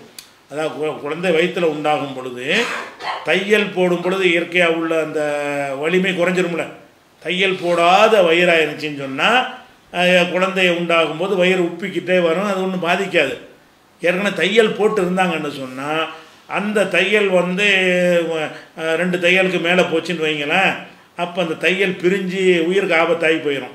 அதனால சிசேரியன் மூலமாக சில பேர் 2ங்கிறாங்க, சில பேர் 3ங்கிறாங்க. 2 குழந்தைகள் சிசேரியன் மூலம் பிறந்து விட்டால் அல்லது 3 குழந்தை அறுவை சிகிச்சையின் மூலம் எடுத்து விட்டால் 4வது தடவை நீங்கள் குழந்தை இப்போ உண்டாகினீங்கன்னா உயிருக்கு ஆபத்து. ஏன்னா அந்த தையல் வந்து என்னதான் போட்டாலும் அது பிரிஞ்சிடும். இயற்கையாக அல்லாவே படைத்த மாதிரி இருக்காது. அது மனிதன் போட்ட தையலாக இருக்கிறதுனால என்ன செஞ்சிடறேன், அது பிரிஞ்சிருச்சுன்னு பிச்சுக்கிருச்சுன்னு சொன்னால் தாய்க்கு ஒரு ஆபத்தாக போயிடும். அதனால் நீங்கள் குழந்தை பெறாமல் இருப்பதற்கு உள்ள வகையில் அதுக்கு உரிய குடும்ப கட்டுப்பாடை செஞ்சுக்கிறதுங்கன்னு டாக்டர்கள் சொல்கிறாங்க. இப்போ என்ன செய்கிறேன்னு கேட்குறாங்க. இப்போ என்ன செய்கிறேன்னு கேட்டால் முதல் விஷயம் இஸ்லாத்தினுடைய ஒரு அடிப்படை என்னன்னு கேட்டால், முதல்ல உன்னையை காப்பாற்று. ஃபஸ்ட்டு என்ன, இபுதபி நஃப்சிக்க தான், ஃபஸ்ட்டு நீ தான், அதுக்கப்புறம் தான் மற்றவங்கள்லாம். அப்போ வந்து அந்த தாய் வந்து முதல்ல அவள் விஷயத்தை சிந்திக்கணும். இப்போ இந்த குழந்தைய சிந்திக்காமல் என்ன சிந்திக்கணும், நமக்கு இது மாதிரி குழந்தை உண்டானால் நம்ம செத்து போயிடுவோம், நமக்கு பிரச்சனை ஆயிரும், அல்ல பாரதமான விளைவு ஏற்பட்டும் என்று பயந்தால் தன்னை காப்பாற்றுறது அம்புசக்கும், உங்களை நீங்கள் காப்பாற்றி கொள்ளுங்கன்னு அல்லாஹ் சொல்கிறதுனால ஒலா துல்கூபி ஐதீக்கும் இல்லை தகுலுக்கா, உங்கள் கரங்களை கொண்டு நாசத்தை தேடிக்கொள்ளாதீர்கள் அப்படின்னு அல்லாஹ் சொல்கிற காரணத்தினால நமக்கு நாசத்தை தரக்கூடிய எந்த ஒரு முடியும் நம்ம எடுக்கவே கூடாது. இன்னது செஞ்சால் இன்னது ஏற்படும் என்று தெரிய வந்தால் மருத்துவர்கள் சொல்ல நம்ம கேட்கணும். நமக்கு தெரியாத நாலேஜ் அது குறித்து நிபுணர்கள் நமக்கு சொல்கிறாங்க, இது வந்து உயிருக்கு பாதிப்பு ஏற்படும். அப்போ நம்ம செய்கிற எந்த ஒரு குற்றமே வராது. எந்த அளவுக்குன்னு கேட்டால், இப்போ எல்லாம் வந்து தண்ணி கிடைக்காட்டி தயமம் செய்ய சொல்கிறான். தண்ணி கிடைக்கலன்னா என்ன செய்யலாம், குளிப்பதற்கு பதிலாக ஒருத்தர் குளிப்பு கடமை குளிக்கணும், தண்ணி கிடைக்கல தயமம் செஞ்சுக்கிடலான் இருக்குது. இதே மாதிரி ஒருத்தர் என்ன செஞ்சிட்டாருன்னா குளிப்பு கடமையாகிடுச்சு, சரியான குளிர் நேரம், அரபு நாட்டு குளிர் கேட்க வேண்டியதில்லை, அது மாதிரி பயணத்தில் இருக்கும்போது சரியான குளிர் நேரம், அந்த குளிர் நேரத்தில் என்ன செய்கிறாரு, அவர் குளிருக்காக வேண்டி தயமம் செய்கிறார். அப்போ இதை ரசூலாட்ட புகார், குளிருக்கெலாம் செய்யக்கூடாதுன்னு சொல்லி கம்பேர் பண்ணுறாங்க. அப்போ ரசூலா என்ன செய்கிறாங்க, ஒரு சாவடிக்க பார்க்குறீங்களா, குளிருக்காக கூட நீங்கள் தயமம் செஞ்சுக்கிடலாம், குளிக்க தேவையில்லை. ஏன்னு கேட்டால் அந்த குளிரின் காரணமாக அந்த தண்ணியை அவர் குளித்தார் என்று சொன்னால் அவருடைய உடல்நிலை பாதிப்பு ஏற்பட்டு அவர் மரணம் வரைக்கும் கொண்டு போய் சேர்த்துணும்னு பயந்தார்களே. ஆனால் அப்போ தண்ணி இருக்குது, இருந்தால் கூட குளிக்காமல் என்ன செய்யலாம், தயமம் செய்யலான்னு அனுமதிக்கிறாங்க. ஏன் அனுமதிக்கிறான்னு கேட்டால் இந்த ஆயத்தான், உங்களை நீங்கள் அழித்து கொள்ளாதீர்கள், அந்த வசனத்தின் அடிப்படையில். அந்த அடிப்படையில் எந்த ஒரு பிரச்சனையாக இருந்தாலும் சரி, இது ஒரு பொதுவான உசூல், இஸ்லாத்தினுடைய பொதுவான விஷயம் என்னென்னு கேட்டால், நமக்கு எது கேடு தருமோ அப்படி இருக்கும் என்று சொன்னால் அது மார்க்கத்தில் தடுக்கப்பட்ட மாதிரி ஒன்றாக இருந்தால் கூட அந்த கேட்டிலிருந்து தப்பிப்பதற்காக நம்ம அதை செய்யலாம். இப்போ ஹராமான விஷயங்கள், பன்றியை சாப்பிடக்கூடாது, செத்துப்போன இறைச்சியை சாப்பிடக்கூடாது, ரத்தம் சாப்பிடக்கூடாதுன்னு மார்க்கத்து தடை இருக்குது. ஆனால் ஒன்றுமே கிடைக்கல, அது திண்டா தான் உயிர் பிழைக்க முடியும்னு இருக்கிறது, திண்டு போ. தடை செய்யப்பட்டதாக இருந்தாலும் அந்த நிர்பந்தம், உன்னையை காப்பாற்றிக்கிற பஞ்சாயத்து வந்துருச்சா, உன்னையை காப்பாற்று. அப்போ உன்னை காப்பாற்றிக்கிற எந்த அளவுக்கு காப்பாற்றுறன்னு கேட்டால், நமக்கு தௌஹீது தான் ஜீவநாடி, உயிர் நாடி கொள்கை. ஒருத்தன் என்ன செய்கிறான், டேய் இந்த மாதிரி எல்லாம் இல்லைன்னு சொல்லி கொண்டுருவாங்கிறான், கொண்டுருவான்னு நல்லா தெரியுது, இல்லைன்ட்டு போங்க இப்போ என்னென்ன எல்லாம் அப்படி சொல்கிறான். இல்லாமல் உக்குரிக ஓ கல்புகு முத்துமைன்னு பில் ஈமான், உள்ளத்தில் ஈமான் நிறைந்து இருக்கக்கூடிய நேரத்தில் நிர்பந்தத்துக்கு உள்ளாக்கப்பட்டு இந்த மாதிரி குஃபரான வார்த்தையை ஒருத்தர் சொன்னானே ஆனால் அவன் மேலே குற்றம் இல்லை. இதுவே குற்றம் இல்லைன்னு முதல்ல என்னங்கிறான், தௌஹீது விஷயத்தை மறுக்கிறதே குற்றம் இல்லைங்கிறான். அல்ல யாருக்கு, நிர்பந்தத்துக்கு உள்ளாகிறான். நிர்பந்தம் என்ன, கொன்றுவேங்கிறான். இதை ஜெய் ஸ்ரீராம் சொல்கிறா கொன்றுவேங்கிறான். சும்மா பேச்சுக்கு சொன்னால் பரவாயில்லை, நெசமாக கொன்றுவான்னு தெரியுது, நம்ம ஏன் ஜாவனே போடான்னு சொல்லிட்டு மனசால் வெறுத்துட்டு செஞ்சுட்டு என்ன செய்யணும், நம்மளை காப்பாற்றிக்கிட்டால் குற்றமாகுமானா அது குற்றம் கிடையாது. அப்படியான ஒரு மார்க்கத்தில் நம்ம இருக்கிறதுனால இது உங்களுக்கு இதை சிசேரியன் பண்ணினால் பாதிப்பு நிஜமாக மருத்துவர்கள் சொல்வார்களே. ஆனால் நம்மளை பாதிக்கிற எந்த விஷயத்தையும் நம்ம எல்லாம் கடமையாக்க மாட்டான். நீங்கள் சிசேரியன் பண்ணியிருந்ததுனால குடும்ப கட்டுப்பாடு பண்ணால் தான் சரின்னா பண்ணிட்டு போங்க. அந்த குடும்ப கட்டுப்பாடு பண்ணுறதுல வந்து வேறு வகையான குடும்ப கட்டுப்பாடுலாம் இருக்கிறது, இருந்தாலும் அதை நம்ப முடியாது. ஆணுரை வைத்துக்கொள்வது இப்படிலாம் சிலது இருக்குதுன்னு சொல்லி இவன் மீறிட்டாண்டா, அதனால் அந்த பெண்ணுக்கு வந்த குழந்தை தரிக்காமல் இருக்க என்ன செய்யணுமோ அதை செய்து கொள்வது தான் பாதுகாப்புன்னு சொல்வார்களே. ஆனால் தக்க காரணம் இருந்தால் அதை நம்ம ஏற்றுக்கிடலாம். அடுத்து ஒரு கேள்வி கேட்குறாங்க, இந்திய நாட்டில் பெரிய கேள்வி, இந்திய நாட்டில் மது, விபச்சாரம், ஓரின சேர்க்கை, வட்டி, கள்ள தொடர்பு இவையெல்லாம் அனுமதிக்கப்பட்டு இருக்கிறது. நம்ம நாட்டில் இதெல்லாம் செய்யலாம். அதே மாதிரி இது இஸ்லாத்தில் இதெல்லாம் ஹராமாக இருக்கிறது. இப்படி இருக்கும் பொழுது இந்த மாதிரியான ஒரு நேரத்தில் வந்து நம்ம ஒரு தேர்தலில் வாக்களிக்கலாமா? வாக்களித்தோம் என்று சொன்னால் இதெல்லாம் செய்கிறதுக்கு தான் வாக்களிக்கிறோம். நீங்கள் தேர்தலில் வாக்களித்தீங்க என்று சொன்னால் அந்த வாக்களித்து வரக்கூடியவன் என்ன செய்ய போகிறான்? மதுவை அனுமதிக்க போகிறான், விபச்சாரத்தை அனுமதிக்க போகிறான், சூது அனுமதிக்க போகிறான், இஸ்லாம் அனுமதித்த பல விஷயங்கள் அவன் தடுக்க போகிறான். அப்படி இருக்கும் பொழுது அவர்களுக்கு தேர்தலில் வாக்களித்து ஓட்டு போடுவது என்பது வந்து அது ஷிர்க் வராதா? ஒரு ஆயத்தையும் போட்டிருக்காரு. என்ன ஆயத்து போடுறாருன்னா, அதாவது 4வது அத்தியாயத்தில் 85வது வசனத்தை போட்டுருக்காரு.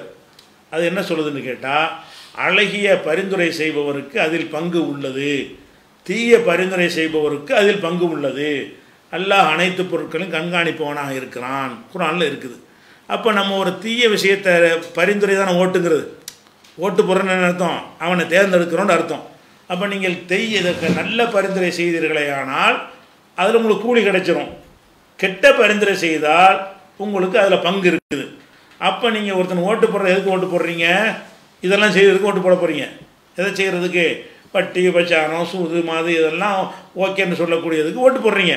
அப்படி ஓட்டு போட்டிங்கன்னா உங்களுக்கு அதில் ஒரு பங்கு இருக்குது.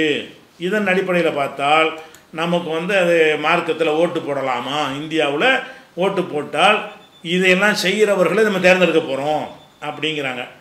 அதே மாதிரி வந்து இதுதான் அடிப்படையான விஷயம்.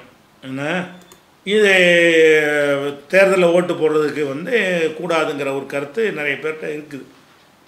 இஸ்லாமிய ஆட்சியை உண்டாக போகிறோன்னு சொல்லக்கூடிய பல பேர் இந்த மாதிரி வசனங்களை வைத்து கொண்டு இதெல்லாம் சொல்லுகிறார்கள். முதல்ல ஒரு அடிப்படையை விளங்கிக்கிறணும். நீங்கள் ஓட்டு போடுறீங்கல்ல, ஓட்டு போட்டு இவன் தேர்ந்தெடுத்த பிறகு தான் இதெல்லாம் செய்ய போகிறானா, முன்னாடி இருந்துக்கிட்டு இருக்குதா? இந்த மதுவெலாம் நாட்டில் இருக்கிறது வந்து மதுவை இல்லாமல் இருக்குது. இப்போ இவன் ஓட்டு போட்டவனை மது கொண்டு வர போகிறானா?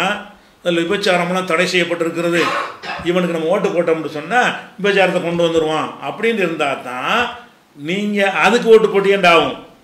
ஓட்டு போட முந்தியாக தான் இருக்குதே. நீங்கள் ஓட்டு போடாமல் இருக்கும்போது பட்டிக்கு அனுமதி இருக்கிறது, மதுவுக்கு அனுமதி இருக்கிறது, விபச்சாரத்துக்கு அனுமதி இருக்கிறது. அப்போ அனுமதி இருக்கிற ஒரு காரியம் வந்து ஏற்கனவே சட்டத்தின் மூலமாக உண்டாக்கப்பட்டு இருக்கும் பொழுது இப்போ போய் ஒருத்தனுக்கு ஓட்டு போடுறது வந்து அதை செய்கிறதுக்கு ஓட்டு போறேன் ஆகுமா? அதை செய்கிறதுக்கு ஓட்டு போறேன் ஆகாது. இவனும் அதான் செய்ய போகிறான், அவனும் அதான் செய்ய போகிறான். அவர்கள் ஏற்கனவே வகுத்து வைத்திருக்கிற சட்டத்தின் பிரகாரமே இந்த ஹராமான விஷயங்கள்லாம் நாட்டில் நடக்கும்போது நான் இவனுக்கு ஓட்டு போட மாட்டேன்டா, அது எப்படி? நீங்கள் அதுக்கு ஆதரிச்சது எப்படி ஆகும்? நீங்கள் ஓட்டு போடாமலே அது நடந்துக்கிட்டு தானே இருக்கிறது. அப்போ நீங்கள் எப்போ இது சொல்லணும்னு தெரியுமா? ஒரு நாட்டில் வந்து இதெல்லாம் இல்லாமல் இருக்குது. தேர்தலில் ஒருத்தன் நிற்கிறான், அவன் சொல்கிறான், நாங்கள் ஆட்சிக்கு வந்தால் கள்ளுக்கடை திறப்போம், நாங்கள் ஆட்சிக்கு வந்தால் சூதாட்டத்தை திறப்போம்னு சொன்னால் அப்போ நம்ம இவனை ஆட்சிக்கு கொண்டு வந்தால் அதெல்லாம் செய்வான். இப்போ நம்ம தீமைக்கு துணை செஞ்சதாவது. நீங்கள் இப்போ போடுற ஓட்டுகள் எல்லாமே எந்த ஓட்டுமே இதுக்காக போடுறீங்க? இந்த நீ மதுபானத்தை திறந்துட்டு போ, சாராய கடையை திறந்துட்டு போனா செய்ய போகிறீங்க. எவன் ஜெயித்தாலும் அதை செய்ய தான் போகிறான். இவன் ஜெயித்தாலும் அவன் ஜெயித்தாலும் போட்டிடுற எல்லா வேட்பாளர்கள் வந்தாலும் ஏற்கனவே நாட்டில் அனுமதி இருக்கிற ஒரு விஷயம். அப்படியான ஒரு விஷயத்துக்கு வந்து தேர்தலில் ஓட்டு போட மாட்டோம் என்று சொல்வது வந்து பொருத்தமான காரணம் இல்லை. அதுக்கு நீங்கள் சரியான முடிவு எடுக்கிறத என்ன செய்யணும் தெரியுமா? இதெல்லாம் இருக்கும் நாட்டில் நான் வாழ மாட்டேன்னு ஓடி போயிருங்க. அது இருக்குதுல்ல, தேர்தல் இல்லாட்டாலேயே இதெல்லாம் இருந்துக்கிட்டு இருக்கிறது. அப்போ மேட்ரு வந்து இவன் போய் ஜெயிச்சுட்டு வந்து செய்வானாங்கிற மேட்ரு கிடையாது. அதுக்கு உங்கள்கிட்ட ஓட்டு கேட்கப்படவில்லை. வேறு எதுக்கு ஓட்டு கேட்கப்படுது? இந்த நிர்வாகத்தை நல்லபடியாக செய்யுமே, லஞ்சம் வாங்க மாட்டேன், உள்ள போய் சொல்கிறாங்க ரெண்டு பேரும். ஏதோ ஒன்று சொல்லி என்ன செய்கிறான், நான் வந்தால் இலவச அரிசி தருவேன், இலவச கிரைண்டர் தருவேன், டிவி தருவேன், மிக்சி தருவேன். அதுக்கு தான் நீங்கள் பரிந்துரை செய்கிறீங்களே தவிர மற்ற விஷயங்கள் ஆல்ரெடி இருக்குது. அப்போ நீங்கள் என்ன முடிவு எடுக்கணும்? ஓட்டு போடுறதுல ஒன்றா அதை ஃபிட் பண்ணாமல் என்ன செய்யணும்? ஆஹா, நம்ம இருக்கிற நாட்டில் மது அனுமதிச்சிருக்கிறாங்க, விபச்சாரத்தை அனுமதிச்சிருக்கிறாங்க, இப்படி ஒரு நாட்டில் வாழலாமா என்று நாட்டை விட்டு ஓடுற முடிவு நீங்கள் எடுக்கணும். அப்போ என்ன செய்ய மாட்டீங்க? அது எப்படி ஓடுறது? நமக்கு முடியாதுல்ல. அதே தான் இதுவும் முடியாதுங்கிற காரணத்துக்காக வேண்டி நீங்கள் இந்த நாட்டில் வசிக்கிறீர்கள், வாழுகிறீர்கள், இந்த நாட்டில் உள்ள எல்லாத்தையும் பயன்படுத்துகிறீர்கள். அப்போ இந்த நாட்டில் தான் சட்டம் இருக்குது. இந்த தேர்தலை கொண்டு அது முடிவாக போகிறது இல்லை, அதுக்கு முன்னாடியே சட்டம் இருந்து கொண்டே இருக்கிறது. அப்படிப்பட்ட நேரத்தில் வந்து இந்த ஆயத்தை கொண்டாந்து காட்டி தீயதுக்கு பரிந்துரை செய்கிறாரு, நம்ம தீயதுக்கு பரிந்துரை செய்கிறோம். ஓட்டு போடும்போது ஒவ்வொரு தேர்தலுக்கும் ஒரு அறிக்கை விடுவாங்க, ஒவ்வொரு தேர்தலுக்கும் ஒரு வாக்குறுதி கொடுப்பாங்க. இவனும் கொடுப்பான் அவனும் கொடுப்பான். நம்ம என்ன செய்வோம், இவன் கொடுக்குறோம் அவன் கூட பரவாயில்லாமல் இருக்குது, நம்பி ஏமாந்து போகிற விஷயம் அது வேறு விஷயம். நம்ம எதை நினச்சி போடுறோம், இவன் இடஒதுக்கீடு தர்றேங்கிறான், இவன் வந்து அந்த வழக்கெல்லாம் வாபஸ் வாங்குறேங்கிறான், இவன் வந்து அதை செய்வாங்கிறான் இதை செய்வாங்க. இந்த மாதிரி விஷயத்தை எடை போட்டு பார்த்து இதுதான் தேர்தலில் கொஸ்டினாக இருக்குமா, இந்த பேசிக்கான விஷயங்கள்லாம் இனிமேல் தான் கொண்டு வரதுக்கு ஓட்டு போடுறீங்களா? நீங்கள் ஓட்டு போட்டாலும் சரி போடாட்டாலும் சரி, இவன் ஜெயித்தாலும் சரி அவன் ஜெயித்தாலும் சரி, எல்லாமே முன்னாடி இருக்கிற ஒரு விஷயம். அப்போ இதையெல்லாம் காரணம் காட்டி கொண்டு ஓட்டு போகிறோட சம்மந்தப்படுத்துறது வந்து ஒரு அறிவியல். நீங்கள் அப்படி இருக்கிற ரொம்ப பேணுதலாக எடுக்கிறதா இருந்தால் போகிற முடிவு எடுத்துடணும். என்ன செய்யணும், நாங்களும் இந்த நாட்டில் இப்படிப்பட்ட ஒரு நாட்டில் நாங்கள் இருக்கணும், இதெல்லாம் எந்த நாட்டில் அந்த நாட்டுக்கு கள்ளத்தனமாக ஓடி போகிறோன்னு ஓடி போயிடணும். அது ஓட மாட்டீங்கன்னு சொல்லுவீர்களே, ஆனால் அப்போ தேர்தலில் ஓட்டு போடுறதுக்கு மட்டும் பொய்யான காரணம் சொல்கிறீங்க, அதில் மட்டும் பேணுதலை கடைப்பிடிக்கணுங்கிறீங்க. சம்மந்தம் இல்லாமல் உண்மையில் நீங்கள் எதை செய்யணும் அதில் செய்யணும். அப்போ நம்ம ஓட்டு போடுற எதுக்கு போடுறோன்னு கேட்டால், ரெண்டு பேர் நிற்கிறான். ஒருத்தன் நம்மளை வந்து தலையை வெட்டுறேங்கிறான், இன்னொருத்தன் கையை வெட்டுறேங்கிறான். ரெண்டில் ஒரு பையன் தான் வரப்போகிறான். நம்ம என்ன செய்வோம், கையை வெட்டோன்னா வந்துட்டு போகிறாங்க, தலையாவது மிஞ்சுமே அப்படின்னு தான் ஓட்டு போடுறோம். ஓட்டு போடுறது எதுக்கு, எவனையும் நல்லவன்னு சொல்லி ஓட்டு போடுறது இல்லை. இவன் பெரிய தீமை செய்ய போகிறான், இவன் சின்ன தீமை செய்ய போகிறான், இவன் பெரிய நன்மை செய்ய போகிறான், இவன் கொஞ்சம் நன்மை செய்ய போகிறான். இதை எடை போட்டு பார்த்து எது பெருசுங்க அதுக்குத்தான் ஓட்டெடுப்பு நடக்குதே தவிர அதில் ஒன்று நம்ம தேர்ந்தெடுக்கிறோம். எப்படி தேர்ந்தெடுக்கிறோம், இவன் வந்தால் முஸ்லீம்களுக்கு இடஒதுக்கீடு தர்றாங்கிறான், இவன் அதை பற்றி பேச மாட்டேங்கிறான், தரவனுக்கு போடுவோமே, அதுதான் பரிந்துரை. நம்ம ஓட்டு எதுக்கு போடுறோம், அந்த தேர்தலில் என்ன அஜெண்டா வைக்கப்படுகிறதோ அந்த அஜெண்டாவுக்கு தான் ஓட்டு போட போகிறோம். அப்படிங்கும் பொழுது ஏன்னா நாட்டில் ஏற்கனவே இருக்கிற சட்டத்திட்டங்கள் எல்லாம் அது வந்து இந்த தேர்தல் மூலமாக தான் இனிமேல் முடிவெடுக்கிற மாதிரி நினைத்து கொண்டு என்ன செய்கிறாங்க, இது பண்ணுறாங்க. இன்னும் சொல்ல போனால் இந்த மாதிரி ஜனநாயக நவீன இணை வைத்தல் அப்படின்னு சொன்ன ஆளுக்குன்னா என்னவாயிட்டாங்கன்னு பாருங்கள். நீங்கள் இப்போ தான் கிளப்பியிருக்கிறீங்க, புதுசாக கேட்டிருக்கிறீங்க. இதுக்கு முன்னாடி இந்த விஷயத்தை யாரெல்லாம் சொன்னால், ஜனநாயகம்னாலே ஷிர்க் அது என்று சொன்னவர்கள் யார், இந்த சிமி இயக்கத்திலேருந்து வந்தவர்கள்லாம் அதை சொன்னார்கள். அப்படி சொன்னவரெல்லாம் இப்போ தமுக தலைவராக ஜவாஹர்லாலாம் கட்டுரை எழுதினார், ஜனநாயக நவீன இணை வைத்தல்னு சொல்லி. அவர் எம்எல்ஏ, அவர் அடுத்தவனுக்கு போடுறது எனக்கு போடுங்கன்னு கேட்குறவங்க வந்துருச்சு. அடுத்தவனுக்கு ஓட்டு போடுறது ஹராம்னு சொன்னவர்கள் எல்லாம் என்னவாயிட்டாங்க, எனக்கே போடுன்னு கேட்கக்கூடியவர்களாம் மாறி போயிட்டார்கள். நீங்கள் இப்போ தான் இதை கிளப்புறீங்க, நாளைக்கு இதை சொல்லுவீங்க. அதே மாதிரி இந்த எஸ்டிபி இந்த மாதிரி ரகசிய பையத்தை செய்யக்கூடிய கூட்டம்லாம் என்ன செஞ்சாங்க, ஜனநாயக ஷிர்க்கு அப்படின்னு சொன்னாங்க. ஷிர்க்குன்னு சொல்லிட்டு இருந்தவங்களாம் என்ன செய்கிறாங்க, அவங்க இப்போ கட்சி ஆகிட்டாங்க. இது சும்மா மக்களை திரட்டுறதுக்காக வேண்டி புதுசாக என்னத்தையா சொன்னால் சரியாக வரும்னு செய்கிறாங்களே தவிர உண்மை என்ன, அவங்களுக்கு வந்து அந்த கூட்டத்தை திரட்டுவதற்கு இதெல்லாம் இது யூஸ் ஆகும். இப்படி சொல்லும் என்ன செய்யும், நல்ல கருத்தாக இருக்குன்னு வந்து சேருவான். கடைசியில் அவன் தலையில் கட்டி ஓட்டு எனக்கு ஓட்டு போட்டுன்னு கேட்டுருவாங்க. இதுதான் நாட்டில் நடந்திருக்கு, இதை பார்த்துக்கணும். அதனால வந்து நம்ம இந்த நாட்டில் நீங்கள் கெட்டதுக்கு செய்யக்கூடாதுன்னு சொன்னால், நீங்கள் எத்தனையோ கெட்டதுக்கெல்லாம் நீங்கள் நாட்டில் செஞ்சுக்கிட்டு இருக்கிறீங்க. ஒரு வீடு வாங்க போகிறீங்க, இஸ்லாமிய அடிப்படையில் வீடு வாங்குவீங்களா? வீடு வாங்கினா என்ன செய்யணும், ஒரு காசு வச்சுருக்கிறேன், ஒருத்தர் விற்கிறாரு ஒருத்தர் வாங்குறாரு, ரூபாயை கொடுத்துட்டு வாங்கிட்டு போக வேண்டியது தானே. நீங்கள் என்ன செய்கிறீங்க, அரசாங்கம் சொல்லக்கூடிய அந்த முத்திரத்தால் வாங்குறீங்க. இப்போ இத்தனை ரூபாய்க்கு ஒரு கோடி ரூபாய்க்கு சொத்து வாங்கினீங்கன்னா ஒரு 10 லட்ச ரூபாய்க்கு பத்திரம் வாங்கு, 7 லட்ச ரூபாய்க்கு பத்திரம் வாங்குன்னு பத்திரத்தை வாங்கி அரசாங்கத்துக்கு வரியை கட்டி சொந்தமாக்குறீங்க. அப்போ இவங்க இந்த மாதிரி கெட்டதெல்லாம் செய்யக்கூடிய ஒரு நாட்டில் அதுக்கு துணை செய்யக்கூடிய மாதிரி நம்ம செய்யலாமா? அதனால் சொத்தை வாங்க மாட்டோம் அப்படி சொல்லுங்கள். சொத்து வாங்கக்கூடாது. சொத்து வாங்கினா அரசாங்கத்துக்கு பணம் கொடுக்குறீங்கல்ல, எந்த அரசாங்கத்துக்கு பணம் கொடுக்குறீங்க? இதெல்லாம் செய்கிற அரசாங்கத்துக்கு. எதை செய்கிறது, வட்டி மது சூது இதெல்லாம் செய்கிற அரசாங்கத்துக்கு நீங்கள் பணத்தை கட்டுறீங்க. அப்போ நான் சொத்து வாங்கினா ரூபாயை கொடுத்து வாய் வார்த்தையை வச்சுக்கிடுவோம், நாங்கள் எழுதிக்கிற மாட்டோம்னு சொல்லுவீங்களா? அப்படி செய்ய மாட்டீங்க. ரூபா நோட்டை எப்படி பயன்படுத்துவீங்க? ரூபா நோட்டு ரிசர்வ் வங்கி வட்டி கடை தானே கேரண்டி கொடுக்குது. வட்டியே கூடாதுங்கிறீங்க. வட்டியை நடத்தக்கூடிய ரிசர்வ் வங்கி அவன் என்ன செய்யறான், நான் இது கேரண்டி கொடுக்குறேங்கிறான், இந்த பேப்பர் நாங்கள் யூஸ் பண்ண மாட்டோம், இது வட்டி கடையுடைய பேப்பரு அப்படின்னு சொல்லிட்டு அதை பயன்படுத்தாமல் இருப்பீங்களா? அதை பயன்படுத்திக்கிட்டு இருக்கிறீங்களா? அப்போ எதாக இருந்தால் லைசன்ஸ் வாங்குறீங்க. வெளிநாட்டுக்கு ஹஜ்ஜிக்கு போக வேண்டியிருக்குது, ஹஜ்ஜிக்கு போகிறோம் ஒன்றை என்னடா கேட்குறது, கடலில் விழுந்து நான் நீச்சல் அடிச்சு போயிடும்னு போவீங்களா? அல்ல பாஸ்போர்ட் வாங்கி விசா வாங்கிட்டு போவீங்களா? அப்போ இவன்ட்டே நாம் ஹஜ்ஜு கடமை நிறைவேற்ற போகிறேன், இவன் சொல்ல நான் என்னது கேட்கணும் அப்படின்னு போவோமா? போக மாட்டோம். ஜனநாயகம் நவீன இணை வைத்தலா என்று ஒரு ஆர்டிக்கல் போட்டிருக்கிறோம், விரிவான ஒரு ஆர்டிக்கல், அதை வேணால் போட்டு விட்றோம், அதில் பார்த்துக்கிறோங்க. இதெல்லாம் பொய். ஜனநாயகம் இணை வைத்தல் எந்த நாட்டில் நம்ம வாழ்கிறோமோ அந்த நாட்டில் எல்லாம் வாழ்வதற்கு ஏற்ற வகையில் விரிவான ஒரு அனுமதி தரக்கூடிய மார்க்கம் இது. இஸ்லாமிய சட்டம் இல்லாட்டி வாழ இயலாது செத்துப்போன்னு சொல்கிற மார்க்கம் கிடையாது. அப்போ யூசுப் நபி அவர்களுடைய வரலாறுல எல்லாம் உங்களுக்கு ஆதாரம் இருக்குங்கிறான், கேள்விக்கு பதில் இருக்குங்கிறான். யூசுப் நபி என்ன செய்கிறாரு, வேற ஒரு நாட்டில் ஆட்சி இருக்கிறது, அங்கே போய் எனக்கு ஒரு பதவி தாங்கன்னு கேட்குறாரு. அந்த பதவியை வாங்கி கொண்டு அவர் ஆட்சி பண்ணிக்கிட்டு இருக்கிறாரு. அங்கே உள்ள ஆட்சி வந்து இஸ்லாமிய ஆட்சி கிடையாது. அதில் போய் இருந்தாங்களா இல்லையா? ஆரம்ப காலத்தில் மக்காவில் துன்பத்திற்கு உள்ளான நேரத்தில் வந்து அந்த மக்களையெல்லாம் ரசூல்லா வந்து அபிசினியாவுக்கு அனுப்புனாங்க. அபிசினியாவில் இஸ்லாமிய ஆட்சியாக இருந்துச்சு. அபிசினியா ஹிஜ்ரத்து போனாங்கல்ல, ஹிஜ்ரத்து எங்கே போனாங்க? தொழுகை நோம்புக்கு அனுமதி கொடுப்பான், போய் அடைக்கலம் வாங்கிட்டு இருந்துட்டு போங்க. இவங்க அடிக்கிறான், அவன் அடிக்க மாட்டான், அவ்வளோதானே தவிர அபிசினியாவில் எல்லாமே இருந்துச்சு. எது இருந்துச்சு? மது இருந்துச்சு, சூது இருந்துச்சு, அவங்க மார்க்கத்தில் என்னென்ன பன்றிக்கறி இருந்தது, இதெல்லாம் இருந்த ஒரு நாட்டில் தான் போய் எங்களுக்கு அடைக்கலம் தாங்கன்னு கேட்டாங்க. அப்போ ரசூலுல்லாஹ் என்ன சொல்லலை, அந்த நாடு போயிடாதீங்க, அங்கே எல்லாம் ஹராம்லாம் இருக்கிறதுன்னு சொன்னாங்களா? இல்லை, எங்கேயும் நீங்கள் வாழலாம், கம்யூனிஸ்ட் நாட்டில் வாழலாம், எங்கே போனாலும் சக்திக்கு உட்பட்டு தான் அல்லாஹ் வந்து உங்களை வந்து நிர்பந்தப்படுத்துவான். எந்த ஒரு ஆத்மாவையும் சக்திக்கு மீறி அல்லாஹ் சிரமப்படுத்த மாட்டான் அப்படின்னு இருக்கும் பொழுது அப்போ என்ன விளங்கிக்கிறேன்னு, நம்ம வந்து எந்த நாட்டிலையும் வாழலாம். வழங்குதா?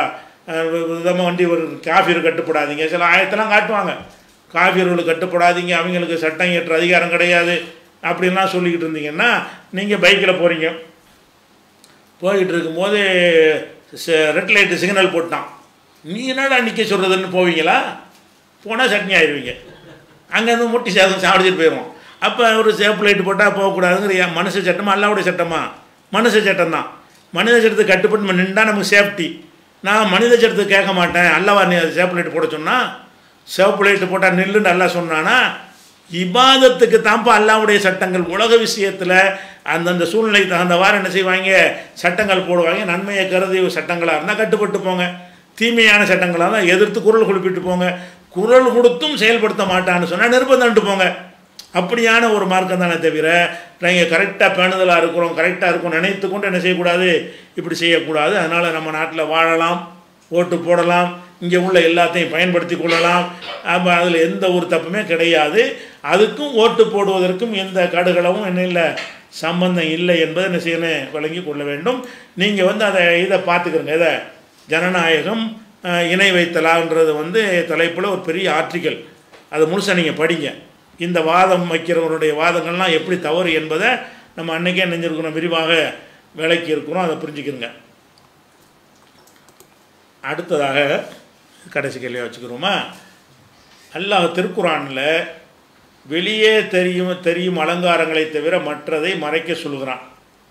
இதை வைத்து கொண்ட சில பெண்கள் லிப்ஸ்டிக் போட்டுக்கொள்கிறார்கள், ஐலைனர் போட்டுக்கொள்கிறார்கள், ஃபேஸ் க்ரீம் போட்டுக்கொள்கிறார்கள்.